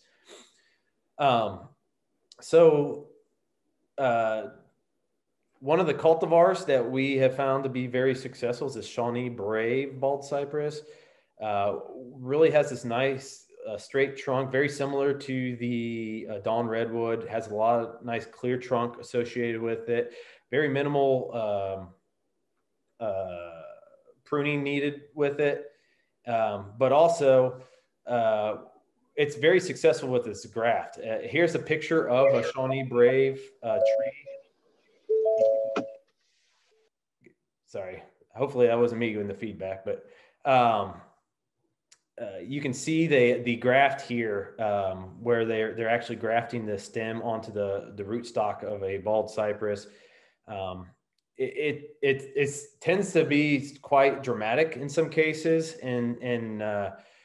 but I haven't had any issues with it so far. But what I have found out is that it's so dramatic that oftentimes the folks who are planting the tree may believe that that is actually the root crown of the tree and may actually plant it at that level. And so it's something that you need to be thinking about and making sure that if your employees or yourself are out planting these trees, as we know, oftentimes these trees come buried in their ball and burlap trees or in the container. And we need to find out where that root flare is when planting. And so it's just important to understand that on some of these cultivars that know the difference of what that graft is and what that root flare is, and making sure we're getting that planted at the right depth. So sugar maple, as you saw, this is one of our more popular tree. I still like this tree. It still does great. We have tons of sugar maples in the Knoxville area. What you'll see here is that down in Chattanooga, I don't know exactly how they do down there, but you're getting very close to their range down there, their standard range. And that's important to understand, that not that sugar maples won't work. And I know they grow even all the way down to Atlanta, Georgia in certain areas. But the thing I wanted to point out is what I've learned about the cultivars of sugar maple. So these are 3 of the more common ones you'll see out there on the market: the Fall Fiesta, the Green Mountain, and the Legacy. And if you look at the zones on those, of what the DERS book will show you is, the Fall Fiesta at 4 to 7. We're in 7B here in Knoxville, so we're pushing that right there at that Fall Fiesta. The Green Mountain, they believe it's a hybrid with the black maple, and then also with the Legacy, you see that at 6 to 8. What I'm finding out, and I've planted all 3 of these in Knoxville, and what I'm finding is the Green Mountain and the Legacy tend to do a little bit better, but definitely the Legacy. And I think it has a lot to do with the fact that has a little bit more southern range to it. So it's important to know these cultivars, try and know where they may have been derived from, Oftentimes we don't know the history of them, but doing a little research on them, there's a lot of information out there, and there's folks who have been looking at these things through the years, and many of these cultivars have been around for many, many decades. And so just do a little research and understanding that, fall fiestas, I've lost a lot of those, and I really do believe it's because our warm summers that we're having. And so I've just kind of moved away from that particular cultivar. I'm sure it's still great, probably up in Midwest, Ohio, Indiana, but down here in the South, I just try and shy away from that one. All right, the red maple. As you know, that's the as I showed you before, the most common tree we have here at the city of Knoxville. And this is the tag on every red maple. This is what people are buying them from the box stores and from the nurseries, and they see that tag and say, "Wow, that's the tree I want." And it's oftentimes used by designers as a way to selling their design, and this oftentimes is what we see. These red maples put in a tough urban environment where they're just not being successful. We have a huge number of red maples planted in our downtown area, planted probably back in the 90s. And, it's not uncommon to have, several of these that are, 30 years old that have a diameter of 8 to 9 inches and just aren't doing very well. Soil volume issue here. I'm trying to, continue to grow and maximize the amount of space it has there, but it's just not successful. So one of the things I've noticed here at the city is that some of our best performing red maples tend to be those that are grown from seed, some of those naturally occurring ones that we find in our parks. I plant a couple cultivars from time to time, and we do put them in certain areas, but you really need to think about a couple different things when putting pretty much any of the sugar maples or red maples into the ground. So some of those considerations, soil volume, that's a huge consideration, making sure they have enough soil volume, as that previous picture in that red maple showed you. The grafting at the nursery depth, again, that's just as we were talking about with the bald cypress. A lot of these cultivars that we're getting from the nurseries are grafted. And if you think that graft is the root flare, you may be planting your maple tree too far on the ground. And as Tom was showing you before, if you have a tree that's planted too deep, you're going to have girdling root issues down the road, which is going to be more maintenance and more cost to you. And then the origin of the cultivar, as I mentioned out before, there's hundreds and hundreds of red maple and sugar maple cultivars out there. Many of them have come from areas such as Minnesota and other places from the north. And the genetics and things like that could play a role in how successful they're going to be here in the South. London plane tree. This is another very successful urban tree, one that's been planted for many years. Again, one that may be getting there a little too far south down there in Chattanooga. I'm not 100% sure, but we still plant quite a few of them here. Some of the cultivars I do, the Exclamation seems to be the up and coming one. That's a cross between the sycamore and the London plane tree, and the Bloodgood as well. Now, I put in there not a grower's tree, and I hear that a lot from some of my suppliers. And that really what it comes down to. There's certain characteristics about certain trees that growers don't like. And with that Bloodgood, it tends to have a crooked top on it. It doesn't want to grow straight. It starts to go at a 45-degree angle, and then next thing you know, you've got 3 stems coming out of 4 or 5 feet up off the ground. And so it's just a little more maintenance on the growers. But I think that's one of the characteristics that folks really enjoy once you actually get it established, is that overarching stem direction and how it moves from one area to the next and maximizing space. And it's something that's very unique. So I planted a couple of them if I can find them. They've been very successful. There's a little bit more maintenance associated with them. But overall, trying to meet that end goal, I think it's going to be a successful tree. The Exclamation, those things just grow like weeds, straight as an arrow. There's definitely a lot of sycamore in them. My concern on all of these is what level of resistance are they going to be to bacterial leaf scorch? And that's one of the problems we have here in Knoxville. That's an answer that I don't get a lot of, and I don't know if there's a lot of research have done on some of these individual cultivars. You'll see them sold that way, but I don't see a lot of real life examples oftentimes. So it's something I'm cautious about. And again, not planting, hopefully these in monoculture is very similar to what I was doing with the elms, space them out and make sure that we get a good array of diversification in areas where we're planting them.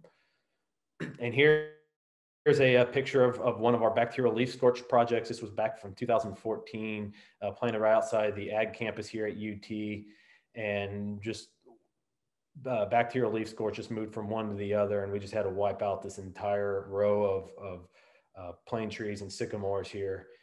And we replanted, diversified, and now the project's doing really well. But it's lesson learned. We have a lot of areas. We had a very aggressive mayor back in the 90s that loved sycamores and plane trees, and about every space you see along our riverside, there's just rows of sycamores and plane trees, and it seems about every year it's the most popular tree as far as removals go at the city of Knoxville.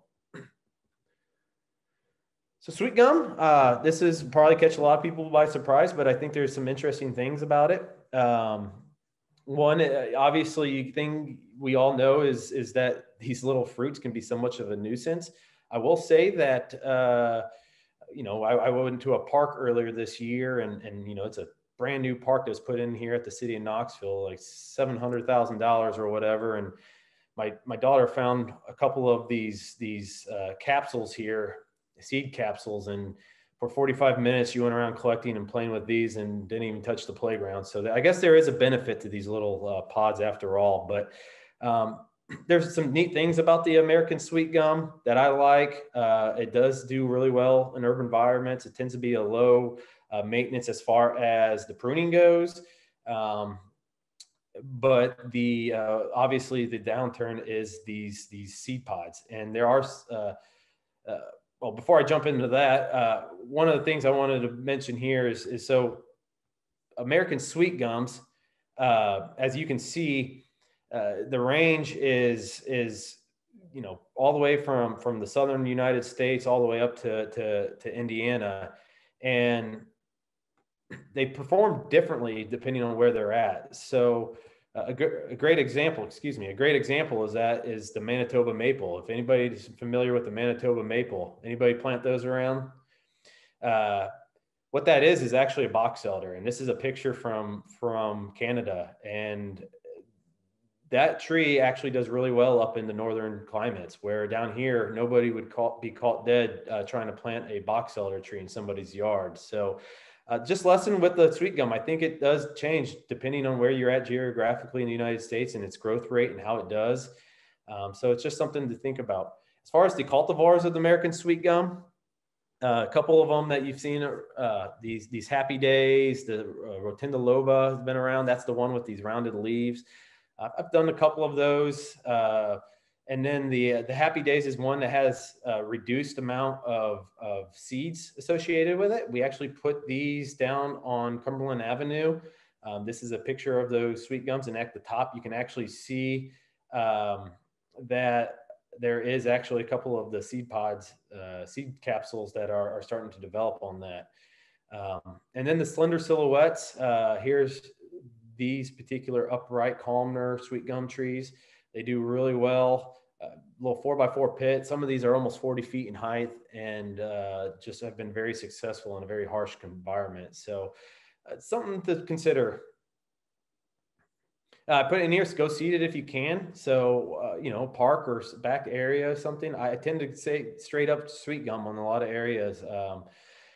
That's something, obviously I'm not putting a straight sweet gum in a high traffic area where it's the fruits are going to be a nuisance, but if you can, go for it. I think it's, you know, again, thinking about diversification and things like that is important. There's another hot one we're going to right now. A lot of Kentucky coffee trees being planted. It's one that was not, well, I don't know if there are any Kentucky coffee trees that I can think of outside of the Knoxville Botanic Gardens here in Knoxville. But we're planting more and more of them, and they've been very successful. So here's one at Victor Ashe Park here at the city of Knoxville. This is one of the very first ones we planted, doing really well. They do get the seed pods, which I'm sure will be somewhat of an issue down the road. You can get cultivars without the seed pods, but sometimes the straight species just tend to do really well as far as the ones I've planted across the city. Here's another one along the streets. So we use them as street trees as well. This tree, I just went out there last week and took this picture. It's about a 30-foot tall tree that's been planted from 2014. So we planted as a 2-inch caliper tree, and we're getting a lot of growth. They look like sticks in wintertime, but they start to fill out pretty nicely as they mature. You actually can look at this tree, and it does have a nice little form to it. And we're able to do quite a bit. They're kind of tough tree to structurally prune at a young age because there's not a lot to work with. But we have been able to start being able to get those laterals pruned back and start to develop that central leader and hopefully get a nice crown and get enough space between the ground and the first row of branches down the road. So Northern Catalpa, that's another one I've been doing. I think a lot of folks would consider this a weed tree, but I think it does very well in urban areas, and I think it has its place in Knoxville. And again, we don't plant a lot of them. They've got to be in the right location, and sometimes it's that location where you can't get anything else to go, and cost of remediating soil may be too much. And if a catalpa could grow there, it might be the right tree for that spot. One thing, again, this is not people again say not a grower's tree. And the reason is it's not so much that they're hard to maintain in the nursery. It's because the size that they are able to sell them at. What we find out is oftentimes, that they grow these things year one as their seedling. And within that first year, they get up to about 1.25 inches, 1.5 inches in diameter. And obviously we're trying to buy things at a 2-inch caliper. So by year 2, you go back there and they may be 3.5 inches in caliper, which is a large tree and actually cost us a little bit more to move around and a little bit harder on the growers to sell. So I've got a grower that plants about a block of these for me each year. And I tend to try and harvest them depending on growing conditions. I'll bring them to Knoxville at 1.25 inches and plant them in the ground. Now, they tend to do really well and tend to be successful. And I don't mind buying a smaller tree just because I know the growth rate's going to be there. We can get into some of our oaks. Let's move this along a little bit. Willow oaks, obviously those are one of our tough urban trees that we've been planting for years. Here's a picture from Chattanooga. Where are these trees growing? Obviously, they've probably reached outside of those planters in some degree.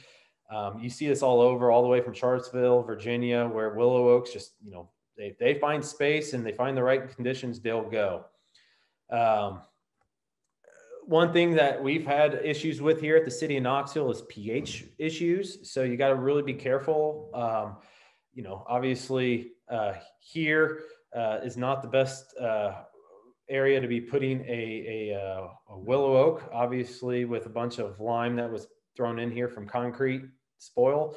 So we tend to plant willow oaks in areas where we know the pH is going to be a little bit lower and we're not going to have that issue as far as chlorosis goes and iron deficiencies. The other issue we've noticed too, we've lost 2 different years. We've lost our entire crop of willow oaks. We plant typically in wintertime. And what happened was they were sitting out at the holding yard at the nursery we bought them from, and it got freezing temperatures and they were the only tree that suffered from it. So you really got to protect those root balls on those trees. Twice that's happened where we had to get reimbursed from the nursery on trees and had to get them replaced. So it's just something to be thinking of if you're buying large amounts of willow oaks. Sawtooth oaks. So this is our famous Market Square grove of sawtooth oaks. These trees they're about 50 years old. And our maintenance folks down there absolutely hate them because of the vast crop of acorns they produce. But they're the reason I bring this picture up, they're very hardy. So we actually, each year we're going in and we were sodding this little square of grass and putting more and more soil up on the base of these trees. And in order to stop doing that, what we came up to was, let's put a permeable path through the middle of this. And a lot of people are like, I can't believe you're going to build a path right through the root zone of all those trees. Well, we went in there and root pruned down where the path was going. And believe it or not, I only came across maybe 2 or 3 roots that were over an inch in that entire depth that we went, down to about 8 inches. Those roots were deep, and they were able to withstand the disturbance of this sod through the years, and really they've really responded well, and they're doing well downtown. It's a really been successful project on our end. Here's a peppermint grove that was put in this Christmas of these sawtooth oaks, and you can see that they're about as close to a live oak as you're going to get here in Tennessee, with their large scaffold branches, and they tend to have really round crown as well. Again, this is the same issue as with the catalpa, not a grower's tree. They tend to grow really quick in the nurseries. So here's a picture. This right here is a little seedling I put in my old house. Now this whole subdivision it's pretty much just shell and clay. It's got about an inch of topsoil, and then you're down to red clay, heavily compacted. This was planted in 2014. I went back there. I was hoping to find a picture. I did not get a picture of it when I revisited, but that tree is almost 22 feet in height right now, and I planted that tree as a seedling. So, it does really well. Horrible soil conditions, and it tends to be pretty successful. Bur oak and swamp white oak, these are a couple that I brought down from the north as far as trying to plant. I don't think either of these were planted in Knoxville, and I don't know if they would be successful in the Chattanooga area or not. I will say that I found bur oak at the Norris Dam here in Tennessee. They were planted about 70 years ago. They were about 35 inches in diameter, and they look great. So I know they can grow here. I just don't think they were widely used. This is the swamp white oak with the flaky bark, and the bur oak with the corky branches. Very similar as far as their success. Here they are growing next to each other. Here's the bur oak. Nice central leader, easy to prune back into a straight central lead as well.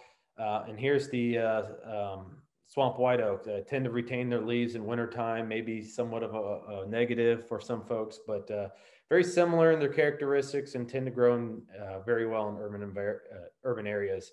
We're seeing some of these trees that were planted 7-8 years ago that are 20, 25 feet in height right now. Again, some minor considerations on this. We find, especially with a lot of the oaks that are grown in these root maker pots, you just got to be careful. If the nursery doesn't fix those girdling roots when they replant them from the liners, you may have girdling roots on there, and just something that needs to be considered when planting them. Overcup oak, very similar to the bur oak, and white oak's another one we've been planting quite readily. It does have some chlorosis issues if planted in areas with high pH. So it's just something to be considered as well. And then pin oak. So this is one that I'm kind of turning away, and why I'm looking at some of these alternatives. And the reason is, again, as with our sycamores and London plane trees, is bacterial leaf scorch. Here at Lakeshore Park, we were heavily planted with pin oaks, and I think it's about every year we're going out there removing 25, 30 of these pin oaks across the park as bacterial leaf scorch moves through. All right, small and medium-sized tree. We'll get to as many of these as possible. I've got about 5-6 minutes, it looks like. Yellowwood's another one I'm going to. One of the things I will mention about yellowwood, a lot of your suppliers and growers may assume that this is a multi-stem tree. We have been able to acquire these things as central trunks up to almost a 7-foot height in some cases. And in those that we didn't, we were able to turn them into a central trunk tree. So here's a very aggressive pruning project that we did recently on a street tree planting of yellowwoods.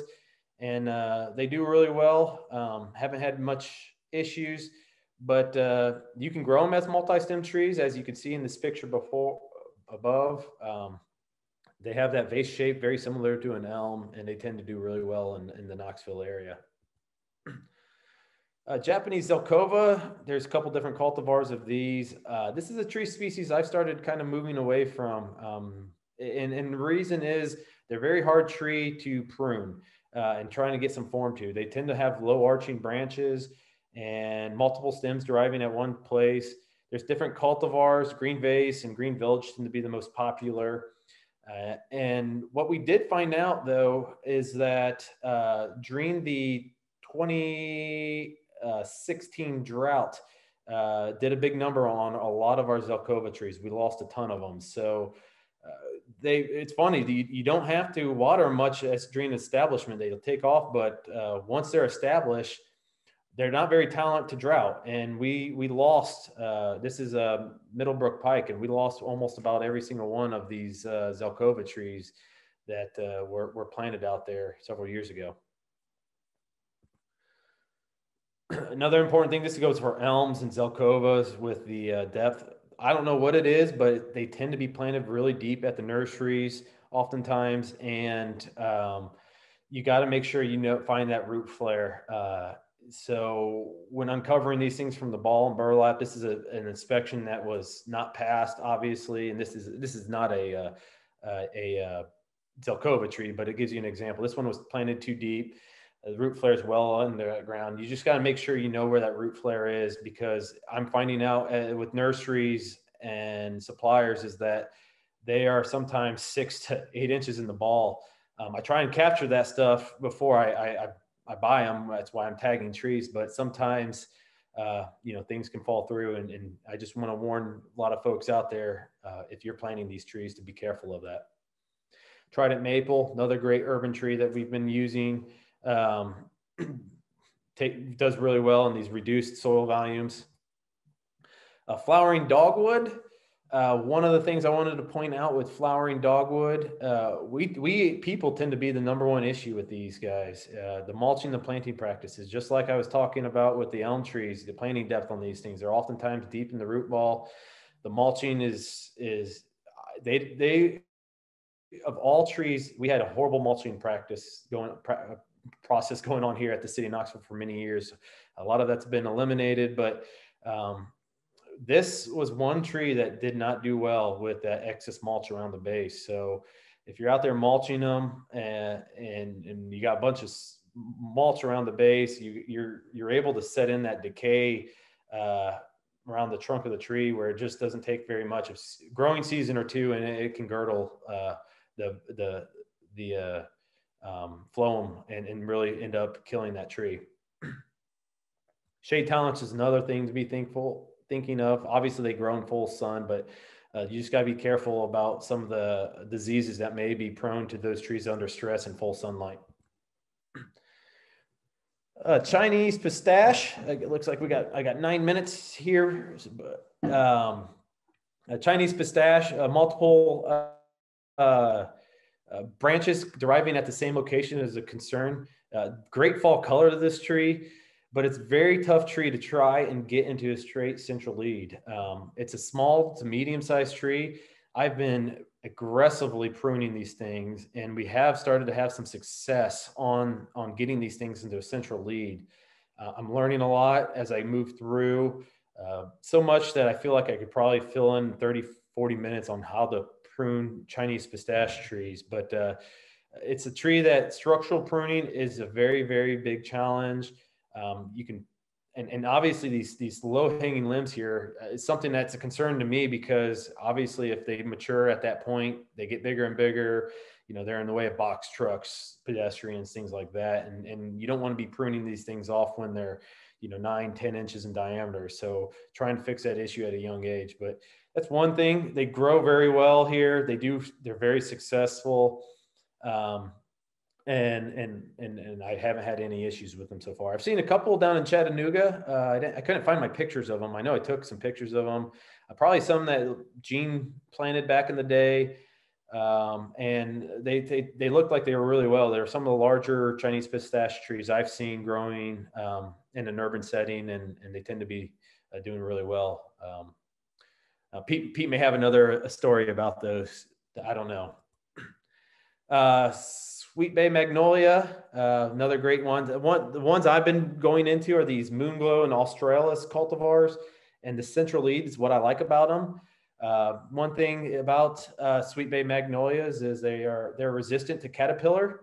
That's a tough joke right there for you guys who see this large caterpillar truck sitting there, not in the way, but you can see that they are very resilient in their urban environment. They do really well. They're semi-evergreen, and I like these cultivars because of their straight central lead. And this Moonglow cultivar, I've been finding that it actually I can get clear trunk up to almost 6 to 7 foot height on a 2.5 inch caliper tree. So I've got 2 minutes. I want to open it up. I'm going to stop at 10:55 here. Eastern Redbud, very colorful tree. There's so many cultivars out there. Some of them I've explored with. The ones I'm having the most success with right now is the forest pansies. I don't know what it is, but they just do really well in some of our medians and restricted growing spaces. Some of these other cultivars have been a little bit more work, especially trying to get them into a central lead or get them out of the way. They're a small growing tree. Obviously they don't want to be, pruned up to a height of 10-foot clear trunk, but there's other issues with some of these cultivars, like with the hearts of gold. A lot of folks think that they're got some kind of nutrient problem when yellow is just the color they are at the new growth. So common crepe myrtle, another one we've done a lot of. Obviously, John did a great explanation. One of the things we don't like about them is obviously the mistreatment that we oftentimes see with them. So with that, I am gonna call it a day. And if you guys had any questions, or I can go back through and read the whatever works best for you, Tom. And thank you very much. I did jot down a couple questions that were on the chat. First question was someone asked about black gum Tupelo Tower cultivar, I guess. Are you familiar with that one? Or I'm not familiar with that cultivar. One of the trees that we have been planting quite often is Tupelo, and several different cultivars out there. And they've been successful. The one thing is just the growth rate. They tend to want to get a very bushy bottom to them before they get a central lead. And so it's just been somewhat of a challenge on pruning, but been very successful. We've probably put 100, 150 of those things in the last couple of years. So the other question was weed control. Probably not. They asked about around dogwoods, but I would guess weed control around many trees. Do you do any chemical weed control or other methods? Yeah, as you may have seen in some of the plantings, it depends on where they're at. We try in our parks, try and establish a mulch ring. Resources oftentimes is challenging, but our horticulture department does go back through and does use different chemical applications from time to time, just trying to keep the grass and weeds at bay. And then what I do is I reestablish that root ring every couple of years. So I think it's I think I do it on a 3 and a 7 year cycle, is going back in there, making sure we try and push any of the weeds at bay away from there, and checking the tree again for girdling roots. So. Hey, Kasey? Yes. One of the things that, this is Neil Denton, one of the things that we've been seeing, particularly on dogwoods, but other species, is not only too deep a mulch, but soil running back against that root flare and causing some rot. Have you noticed that, and what do you do to try to stop that, particularly planted on slopes? Yeah, I have noticed that, Neil. It's unbelievable how fast that can change the health of the dogwood trees too. I'm finding dogwood trees just do not like that excess substance up and around the base of the tree. Planting them high is where I've been trying to do is just try and get them as high as possible without getting them too high. Really discovering where that root flare is, and being a little bit more stringent on the inspections on those things. So when I go back and inspect my installers, I'm not passing anything where I'm not able to see a root flare by driving by it. So. Very good. Thank you. Lee, did you have something to ask or not? Yeah, no, great, Kasey, great job. Thank you so much. That was really great. Pete Stewart has been in Chattanooga a very short time. Pete is the city forester in Chattanooga's Department of Public Works. He's worked as a commercial arborist for more than 10 years. He's got his master's in forestry from Virginia Tech, a very great school up there, and has a strong interest in the southeastern flora and in managing city trees as part of his urban ecosystems. And I'm going to go ahead and introduce Lucy Ellis as well. Lucy is also in the city of Chattanooga, but she's in the water quality program. She studied environmental biology at the University of Tennessee at Chattanooga. She worked with plants and wildlife at 3 national parks and other public lands. Lucy works for the city of Chattanooga, maintaining the green infrastructure and increasing the biodiversity of urban areas. So I want to welcome Pete and Lucy to our program. Take it away. Yep. Okay. So I'll probably cover the first 15 minutes of it, and then Lucy will take over the bulk of it, and then we'll do questions at the end. Great. So yeah, I've been in this role as city forester for about a year, taking over for Gene Hyde, who I'm sure many of you know.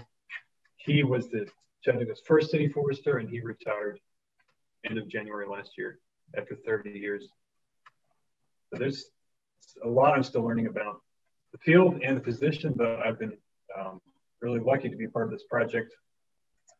This project was part of a group called the Land Managers Working Group, which is cross-departmental, where we're looking for ways to collaborate on environmental issues.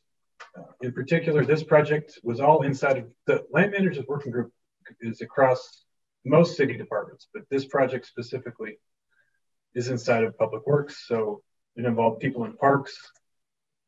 Myself, forestry is one of the departments in citywide services, and Lucy's in water quality, which is part of engineering. So this was not organized by our bosses. This was a project we have created on our own as part of this working group. So I'm going to go through some of the background on the reason for the project and a little bit about the urban forest in Chattanooga. A lot of the numbers I have are from Gene commissioned several studies in the late 2000s. We've got tree inventory data from them. We've got tree cover data and the statistical sample of trees also. A lot of the data I have is about 12 years old.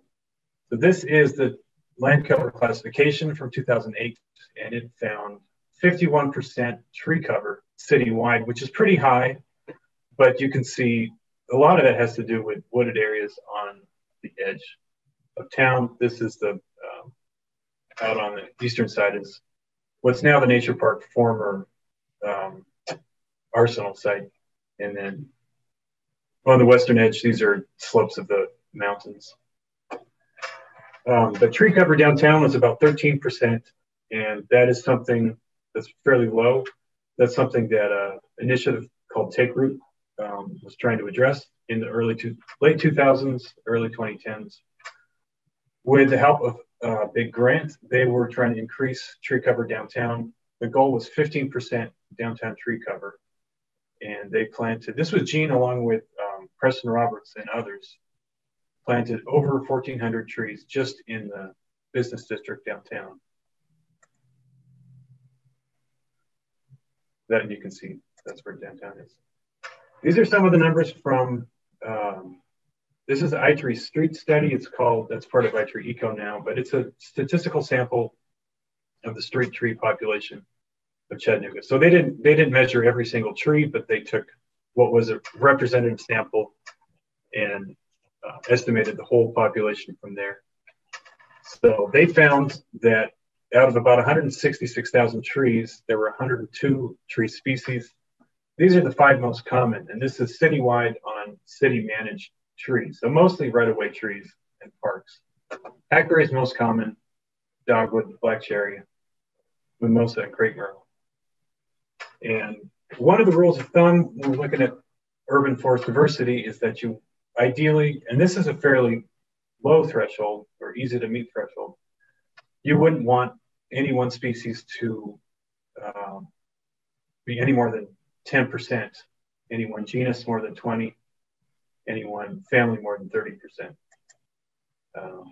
So citywide, we're close to that standard. Crepe myrtle, hackberry was a little over. Downtown, these are the numbers for the downtown area. And we, as Kasey was talking about, we have, especially in the downtown area, we have a lack of tree species diversity. And that's typical in most cities' downtown areas. But it definitely can create problems with pests. So crepe myrtle is the most common, followed by willow oak, lace bark elm, or Chinese elm, ginkgo, and golden rain tree. So these are the general diversity rules of thumb. And there's no true scientific basis for them, but it's something that it's held to people try to meet in urban forestry planning. These numbers often get cut in half, depending on who's doing the analysis. But those were drawn from a wider downtown area. What's in purple on this map? When we're looking at just the downtown business core, shown over here, willow oaks make up 24% of those trees, which is and that's not even just oaks. Oaks would probably make up over 30. We count overcup and scarlet oak and a few others, but willow oaks make up about a quarter of all the trees in the downtown business district. So that's the real background for this. These are high value trees though. Earlier on in the 90s and into the 2000s, Gene started replacing the Callery pears that line Broad Street with willow oaks. And these were Ascendor and I'm afraid of the other cultivar, but these were high dollar willow oaks from a top of the line nursery, planted with. They took a lot of extra measures to increase the soil volume. So each of these plantings probably represented $1,500 or more per tree. They spent a lot of money, and the result is great. This is Broad Street downtown. Riverfront Parkway is also lined with willows. These are the trees. There's been some issues with chlorosis, but for the most part, the trees are in good shape. The form is great, and they're growing well, and it looks great. The problem is there's just so many of them. So what happened in 2018 was an outbreak of scale, probably oak leucanium scale. This is a newspaper article at the time talking about, and they were interviewing Gene. This is before they treated trees, but they were looking at chemical treatment. Because we're looking at a quarter of downtown trees were infested, heavily infested with scale. And it was starting to, you could see the difference in the foliage. What scale pests can do, I'm sure many of you are familiar with. It's not going to kill a tree overnight, but you're going to deal with cosmetic issues and nuisance problems from honeydew and sooty mold. And then over the long term, you're going to see chlorosis, dieback, reduced vitality, and eventually decline in death if the insect population is sustained for a few years. So this was maybe this did begin in 2017. I wasn't on the job at this time. I was out of town. 2018, the trees were actually treated. Some of the options for treatment, these are armored scale. Makes it a little harder to treat if you were trying to treat with a contact insecticide. The crawler stage of the insect is vulnerable to contact insecticides, but it's not really practical to do a foliar treatment, or it's difficult to treat downtown trees, medium-sized downtown trees with a foliar treatment. So if we're going to use chemicals, systemic treatment is really the only feasible option. And as you know, most of those are neonics, which come with their own downsides. So in 2018, the city contracted out this work. over 500 trees were treated with, I think with a basal spray done on Teflon. And it worked. It worked fairly well. In the years since then, we still see the cadmium scale on some willow oaks in the downtown areas, but not in, these trees were covered. All of these trees, the twigs and a lot of the branches were covered in scale. So we just see smaller pockets of scale since then. So that treatment, it was successful, but it was a huge amount of neonic being applied in the downtown area. So we wanted to look at alternatives if there were to be another outbreak of scale in downtown. Alternatives, we're talking aside from tree diversity, which is the long-term solution to this problem. But in the short term, what are other things we can do to reduce the impact of a scale outbreak like this? And it was Gene had started looking into biocontrol options. Biocontrol meaning introducing natural enemies of the pest. And he was contacted by a Atlanta company who proposed biocontrol release. They do that on a smaller scale, I think in residential yards. These are the species they were proposing. And we considered this. It would have been an experiment, an interesting experiment for, I believe they had not done a release on this scale. And I don't know that there's much research on biocontrol on a large scale in urban areas. So we were considering this option, but I think because it was costly and experimental, also of these 4 insects, I'm not an entomologist, but I believe the lacewing might be the only one that is from this region and could overwinter here, meaning they don't have to be replenished every year. We decided not to go with that option. Instead, we'd focus on creating habitat for native natural enemies of scale. So we looked at sites that were close to oak plantings downtown, were irrigated, and easily maintained.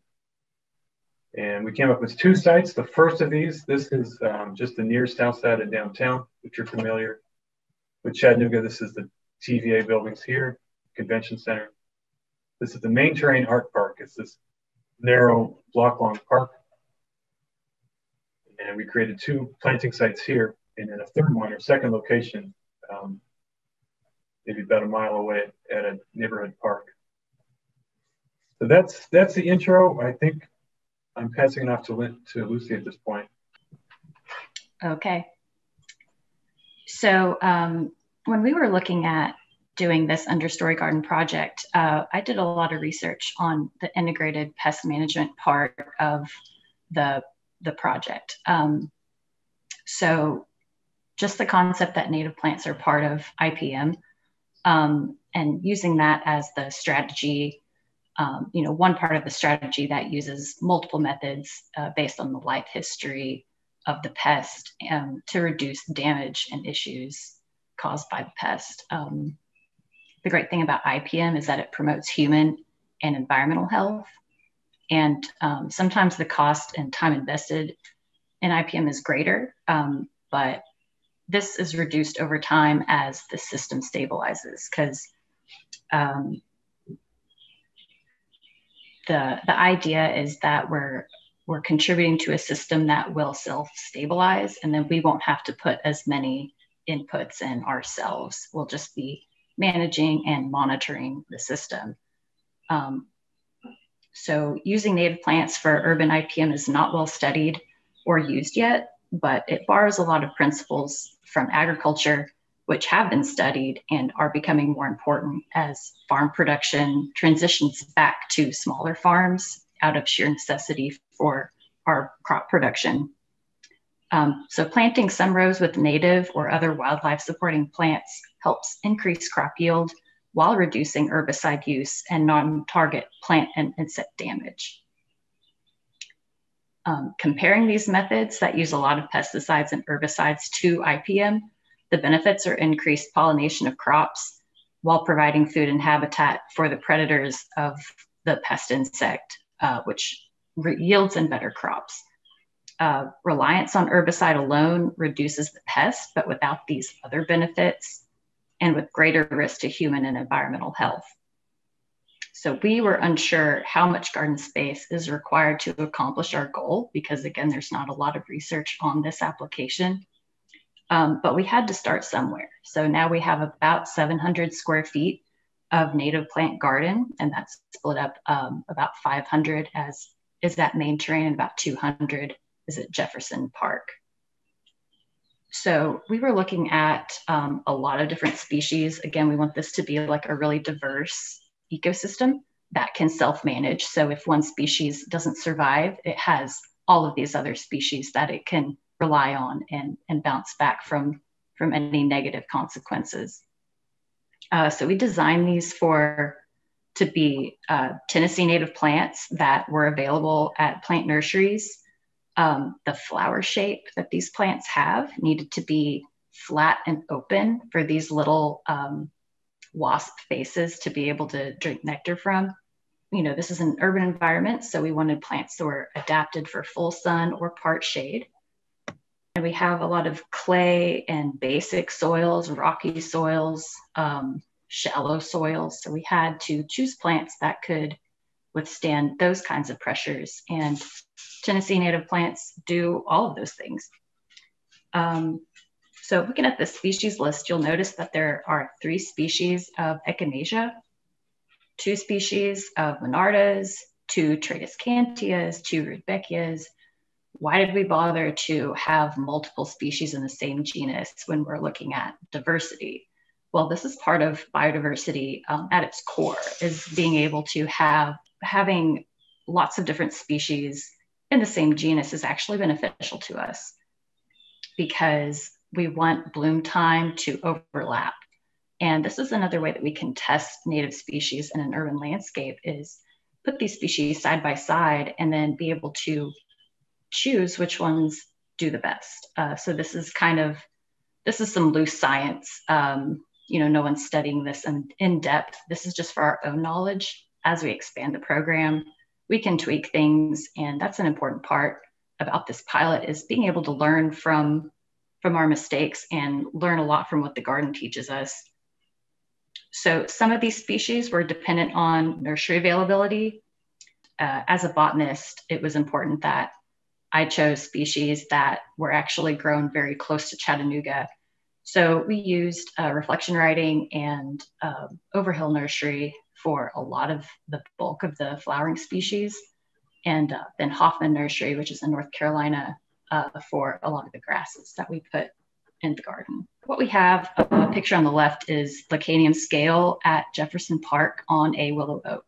So you can see the kind of white crusty stuff. Those are probably young hatchlings of Lecanium scale that burst out when my coworker popped these open. And then on the right, this is what we want to see, right? We want to see lots of baby wasps popping out of these shells instead of the white egg masses. Something about Jefferson Park, the oaks there have plenty of soil volume. There's a lot less pavement right around the root zone, but it still gets pretty hot out there. And the urban heat island effect has been associated with increases in scale infestations of gloomy scale on maples, which is another very popular urban street tree, and it's often planted in parking lots. So if you can imagine gloomy scale overtaking a maple by a parking lot, this Lecanium scale would also increase with the street tree pressures of all of our willow oaks downtown. So we should strive to make habitat for parasitoids in all landscaping where there are combined stresses to trees. These wasps are not dangerous to people. They don't sting, and they are so small, it is likely they've landed on you and you've never even noticed it. And they're no bigger than like a piece of short grain rice, to give you some scale. And I want you to notice how flat that little wasp's face is.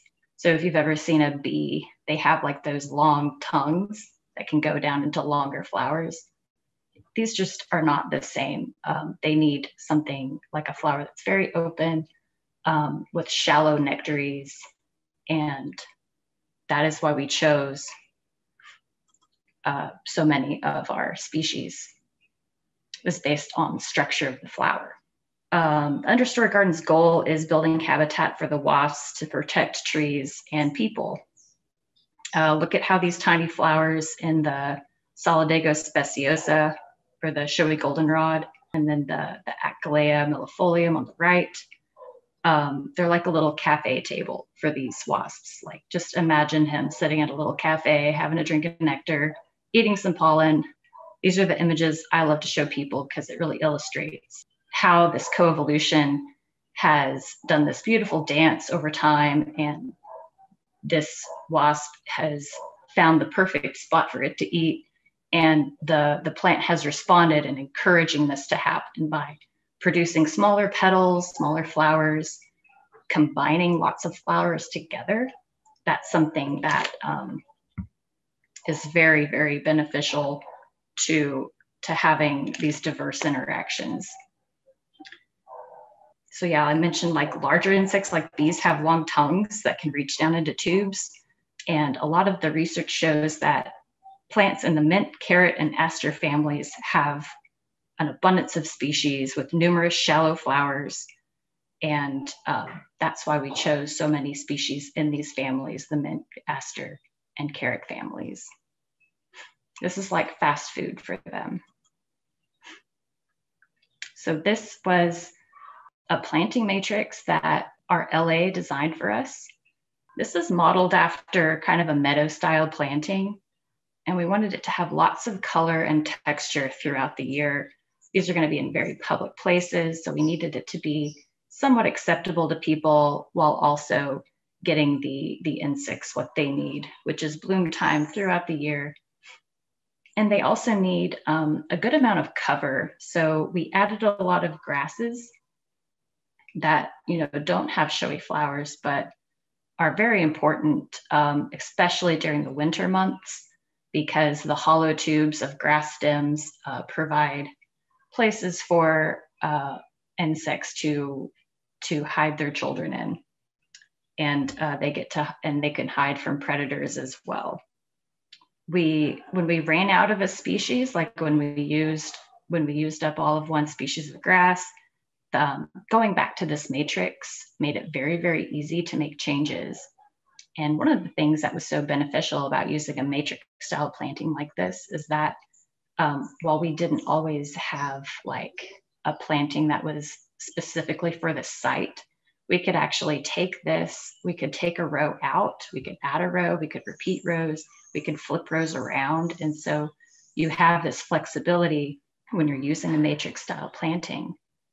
It's just something that I really found really user-friendly about it, was just being able to substitute very easily on the fly when we were building the gardens. So when we actually got down and started building these gardens, we were sharing resources between parks and forestry, and all of the planning and research that we had put in was finally starting to have visible effects in the landscape. One of the things that water quality does a lot of research in is sustainable landscaping. And we had a lot of time to learn things, but we were also learning as we went. This being a pilot project, learning as we went was acceptable, and being able to collaborate internally on our own terms was important to us, which is why we didn't have a whole lot of contractor help.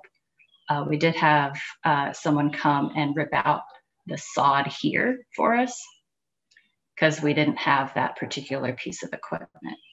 And it's very labor intensive to do it on your own by hand. So being able to evaluate the situation and change based on what was happening is a sustainable landscaping practice. And that is a collection of practices that we use in the landscape. We're always learning from what we've seen the previous season, watching how things change throughout the season. And this is a really good example of sheet mulching. This is a way to deter weeds when you're establishing a new garden. Because we were planting this in some pretty well-fertilized turf. So this is at Main Terrain, and it's a very heavily used park, very visible. So there's a lot of fertilizer used on this grass to keep it really, really green. And there's a lot of Bermuda grass, there's a lot of fescue, you know, your normal kind of turf grass area. And those are very aggressive species, especially the Bermuda grass.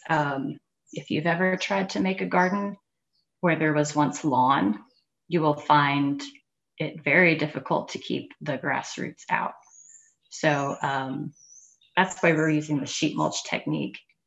And it was very, very helpful. It helped give us some time after we were done planting to wait and see how well it worked. And so we did learn from this. And I do want to point out that we were going to use volunteers to help plant and help with this process, but because of COVID, we were not able to use volunteers. So we had staff sign up, and we were able to space out very safely to complete this project. So when we were doing the first garden at Main Terrain, we had a lot of our flowering perennials from our local nurseries. We actually were able to go and pick them up ourselves, which is really great to have a face-to-face interaction with your growers, because they picked out the healthiest plants for us. I didn't have to do that, and that was really a time saver. We had to wait to get our warm season grasses in because those take a little longer to grow. And this was April when we started this project. So the pink flags here just marking where we're going to put those grasses when we do get that shipment in. But again, we were able to do this with staff, and we spaced out safely. I always kind of stop and think about what I'm doing and why I'm doing it. And this is a tree at Jefferson Park. This is a very large willow oak. And I always think about how much water is being stored in the tree, how much water is going to be transpired and filtered over the course of its lifetime. It gets better at what it does the longer it's alive. Preserving future trees is a big interest for the water quality program. We don't want to keep planting small trees, replacing them with even smaller caliber trees. We want the trees that we have now in the landscape to grow to be really big, just as big as this one. And this is actually one of the largest trees in the neighborhood. I want to point out that it's a member of the community. Jefferson Heights is not tree dominated. This is, what I said, it was one of the largest trees. There's one other tree, and people that live in this neighborhood call them sister trees because they're about the same age, they're about the same height. When you look over the landscape, you can see this tree and the other one. But those are the largest trees. When I think about how close this tree is to the playground, I think about how many times, hot, sweaty kids have come and rested in the shade here. How many times people have gotten under this tree, like I am in this picture when it was raining for a little bit of respite from the rain, and just how intimate a relationship between a tree and its neighbors can be. And this is kind of the same bond that we're trying to foster with these understory gardens, is give these trees some friendly neighbors, some good plants that are going to help protect it long term, and provide those ecosystem services that the parasitoid wasps and other insects are going to provide. Oh, so this is Jefferson Heights Park. This is right before we started to plant. And we picked this site because it was right next to a water source where I took this picture. It was just to my right. You can see these community gardens over here. So there's already a water source, even though these aren't irrigated, it's very easy to get out and hand water it. And we were making a smaller garden here anyways. So this is a really tight-knit neighborhood. All these kids play together. They walk through here every day.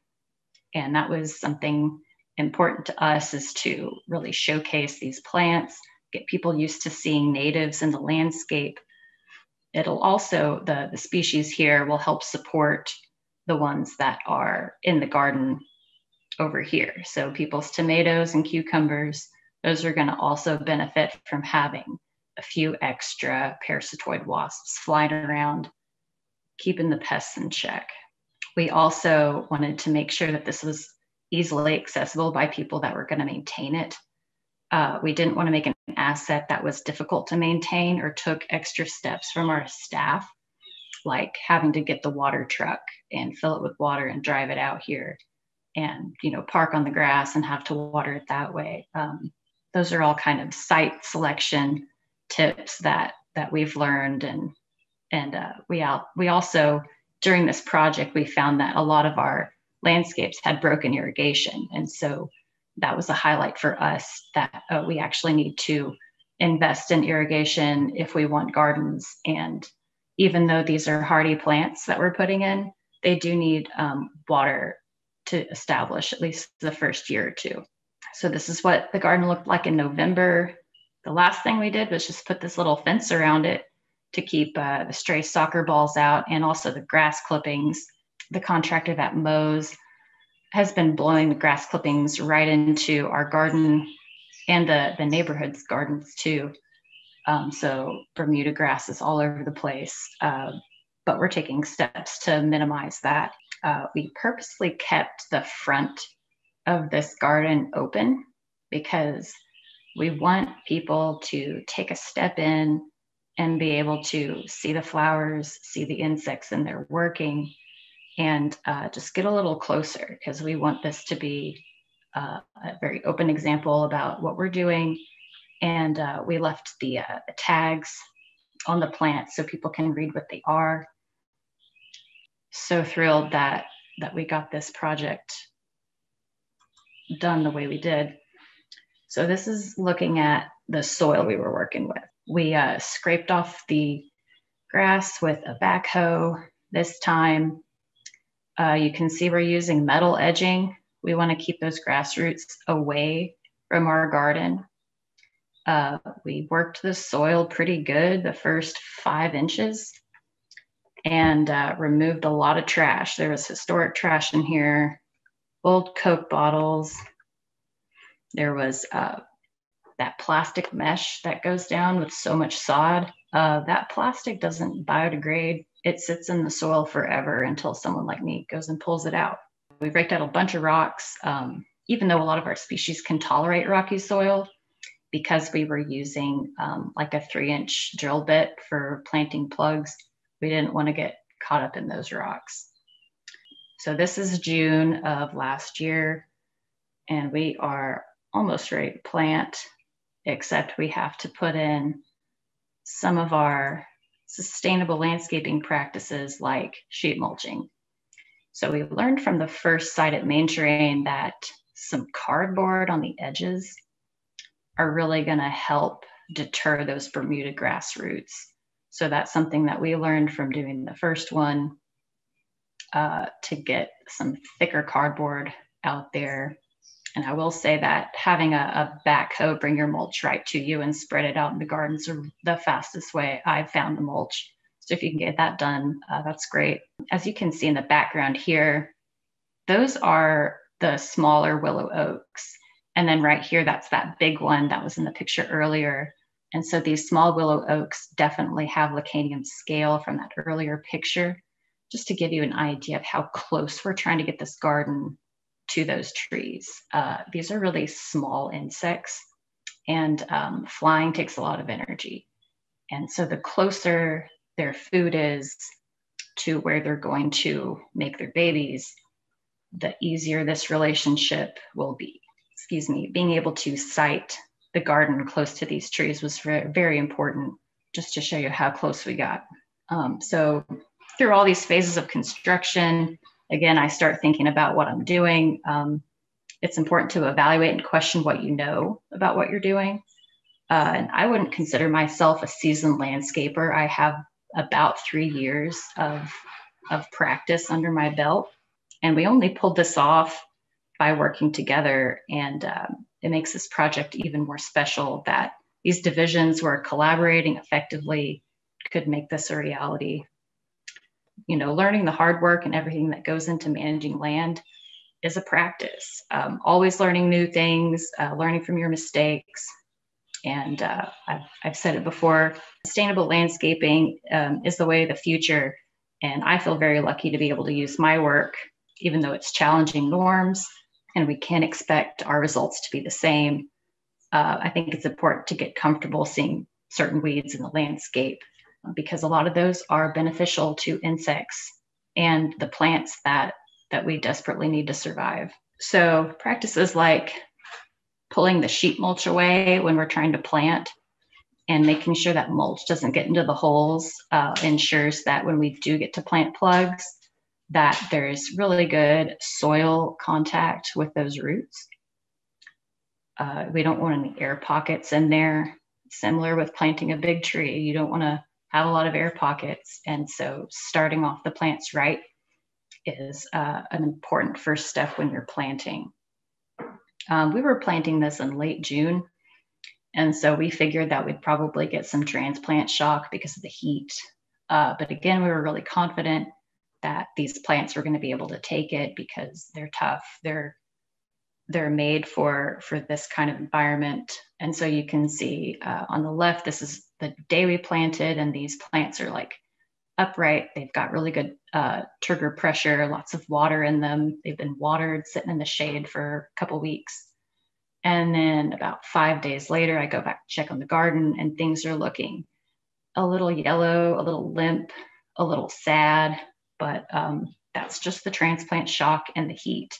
So this concerned some of the neighbors we were in contact with, and they said that they were concerned that they were all dying. Some of them were dead.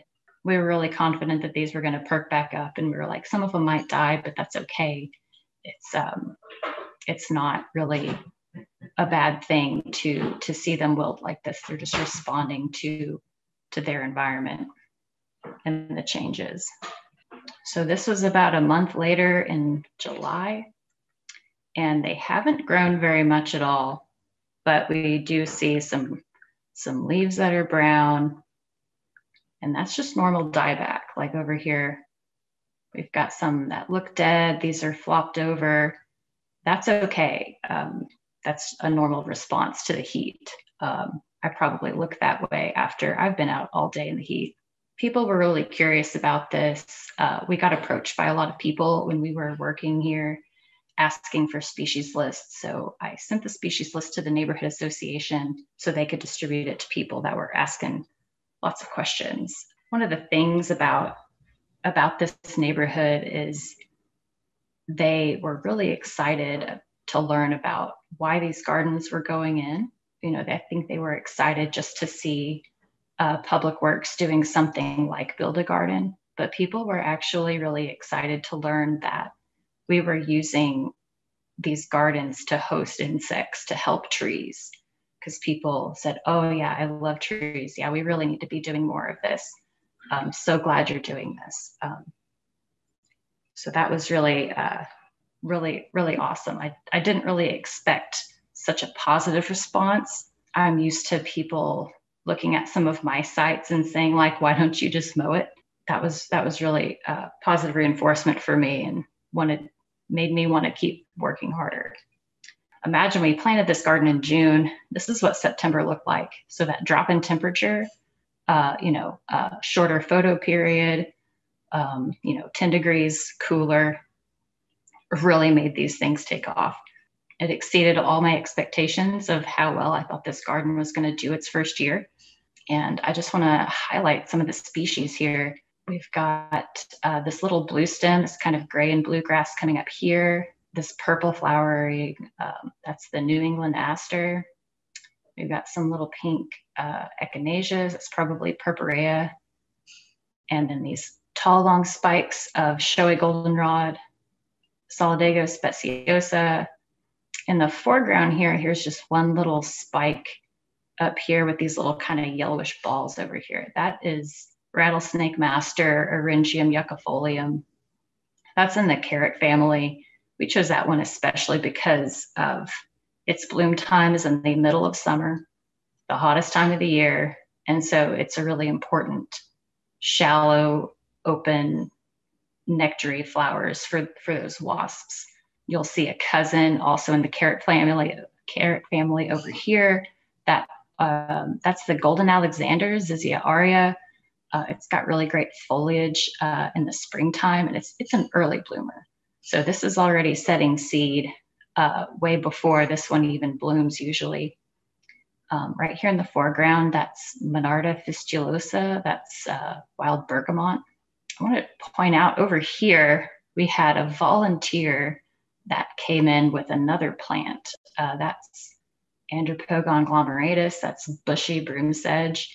That's one of my favorites. You can see it growing on the side of the road sometimes.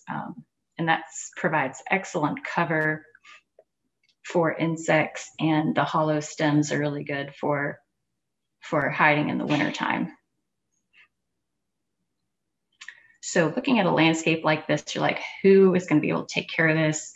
Who's going to be able to maintain it? And that's a really good question to ask, because being able to tell the difference between planted species, acceptable volunteers like this glomeratus, and then the weeds is imperative. We actually want these plants to fill in around each other and layer on top of each other so that they suppress weeds.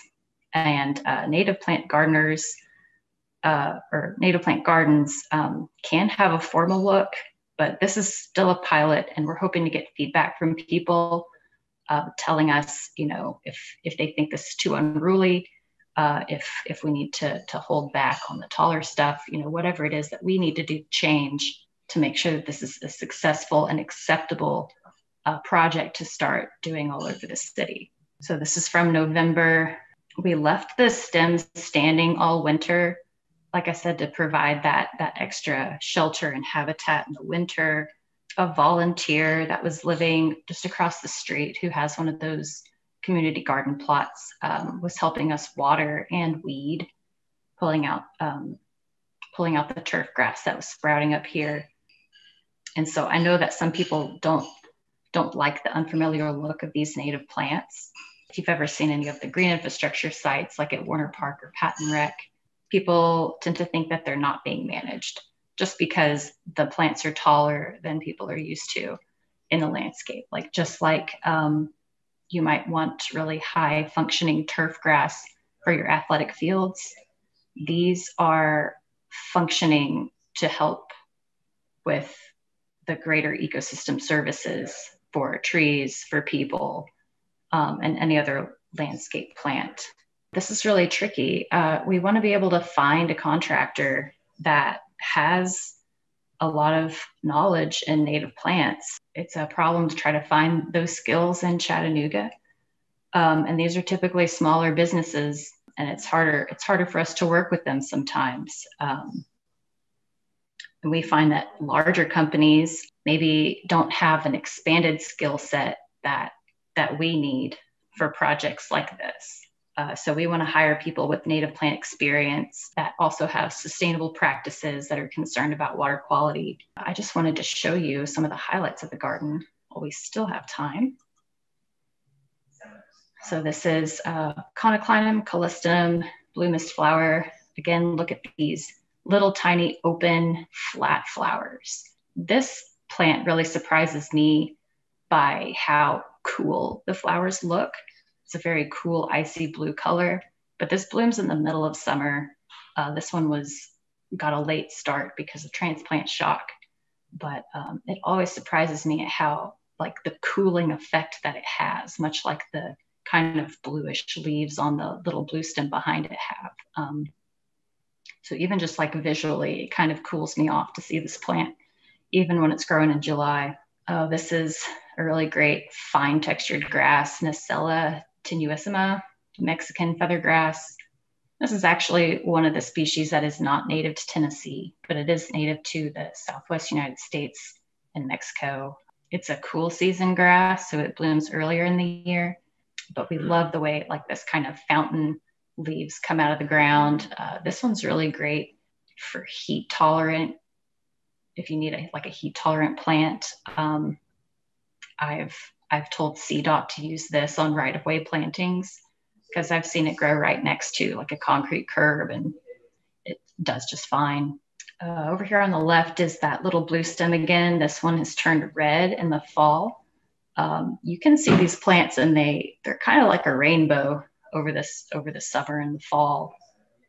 Even some oranges in there, especially when it gets to be late winter. On the right is the Tennessee coneflower, Echinacea tennesseeensis. This is a rare plant, but it was taken off the endangered species list pretty recently, and so it is in production at nurseries. It's lovely. It's a little bit rougher than maybe your Echinacea purpurea, but it's also adapted for thinner soils. So if you have a really rocky place, that Echinacea purpurea just may not tolerate, you should try tennesseeensis. It's got great flowers on it too. So all of this to say that we still need to do a lot of work on the back end. We need to monitor, checking the conditions, evaluating the effectiveness is really critical to the success of this project. We do plan on working with UTC to get students to do science and research on IPM in the city. And Dr. Beasley is interested in helping with a baseline survey of insects downtown Chattanooga, just to help us learn the basics, because we don't even know what's out there. I have some experience identifying insects, but I can't spend all my time doing it. So really trying to reach out to partners who are willing to research this is a critical component. So that's what we're going to work on. And we're already seeing some really good results. So these are some friendly faces that have popped up in the garden already. Here's a bee on the tennesseeensis. And I'm not sure what kind of caterpillar this is, but he's looking really great. And it's okay that he's eating some of the golden Alexanders. That's something that we're comfortable with. It's just part of providing food for these insects. I'm not worried about him eating the whole thing. That's a really big plant. And that's a really big caterpillar. So it's probably actually about to stop eating and start pupating. So some of the research that I did, I came across some of our neighbors who are doing some really great research. So in Alabama, at their extension, they've got a really great resource on controlling scale insects and mealybugs. And they've got a really great resource page talking about different IPM practices for scale insects. One of them even mentions pressure washing trees that are heavily infested, which I thought was really interesting. But they mentioned so many other things, you know, the normal things like horticultural oils and timing, you know, how to monitor for the crawlers.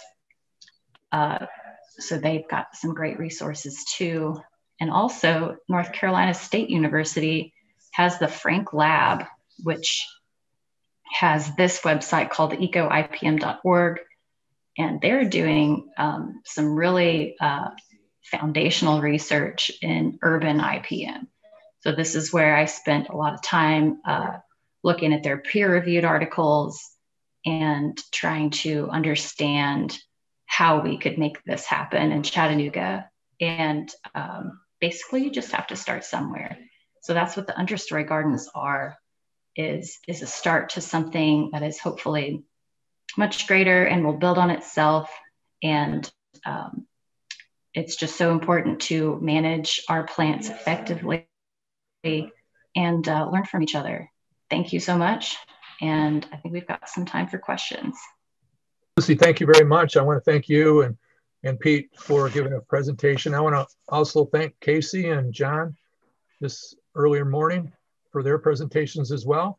Lucy, we did have one chat question come in, and that was, how did you determine the size for each of the planting sites? That's a really good question. As far as size goes, I think it was just something that we felt was feasible to maintain long term. This being a pilot, we didn't know the size of the garden we needed, but we had a rough idea, like kind of following like the 80-20 rule. Like if you have, if you've got 80 trees in an area, maybe make 20% of that land area a garden. Is probably a lot less than that for the sites we chose, but that's just a place to start. I had a question too. I live in Chattanooga, and I often walk the trails down through, especially the Riverwalk Trail. It looks to me like they're doing a lot of planning there. I just wondered how many more sites you have planned in the future. So we're still scouting for sites, and a lot of that depends on the staff that can manage additional sites, because it's not that they require more management, it's that they require different management, and making sure that we have people trained to do that. What part of the Riverwalk were you on, Tom? St. Elmo to downtown. I think that I know that they're doing a bed right in front of the parks office right there. They're going to do an art installation right there. That might be what you see, but I'm actually not sure. But that has definitely been a site that we're interested in, and is also a place that has some good natives that could be encouraged. And then if we, if we take care of the exotic invasives along the trail there, like the honeysuckle and the privet, it could be a really great showcase for native landscaping. Pete, Lucy, lots of great comments coming in for the presentation. So thank you all. It's really great to have you this year. And oh, thanks.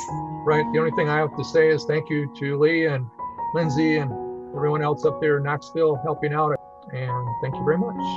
Yep. Thank you all.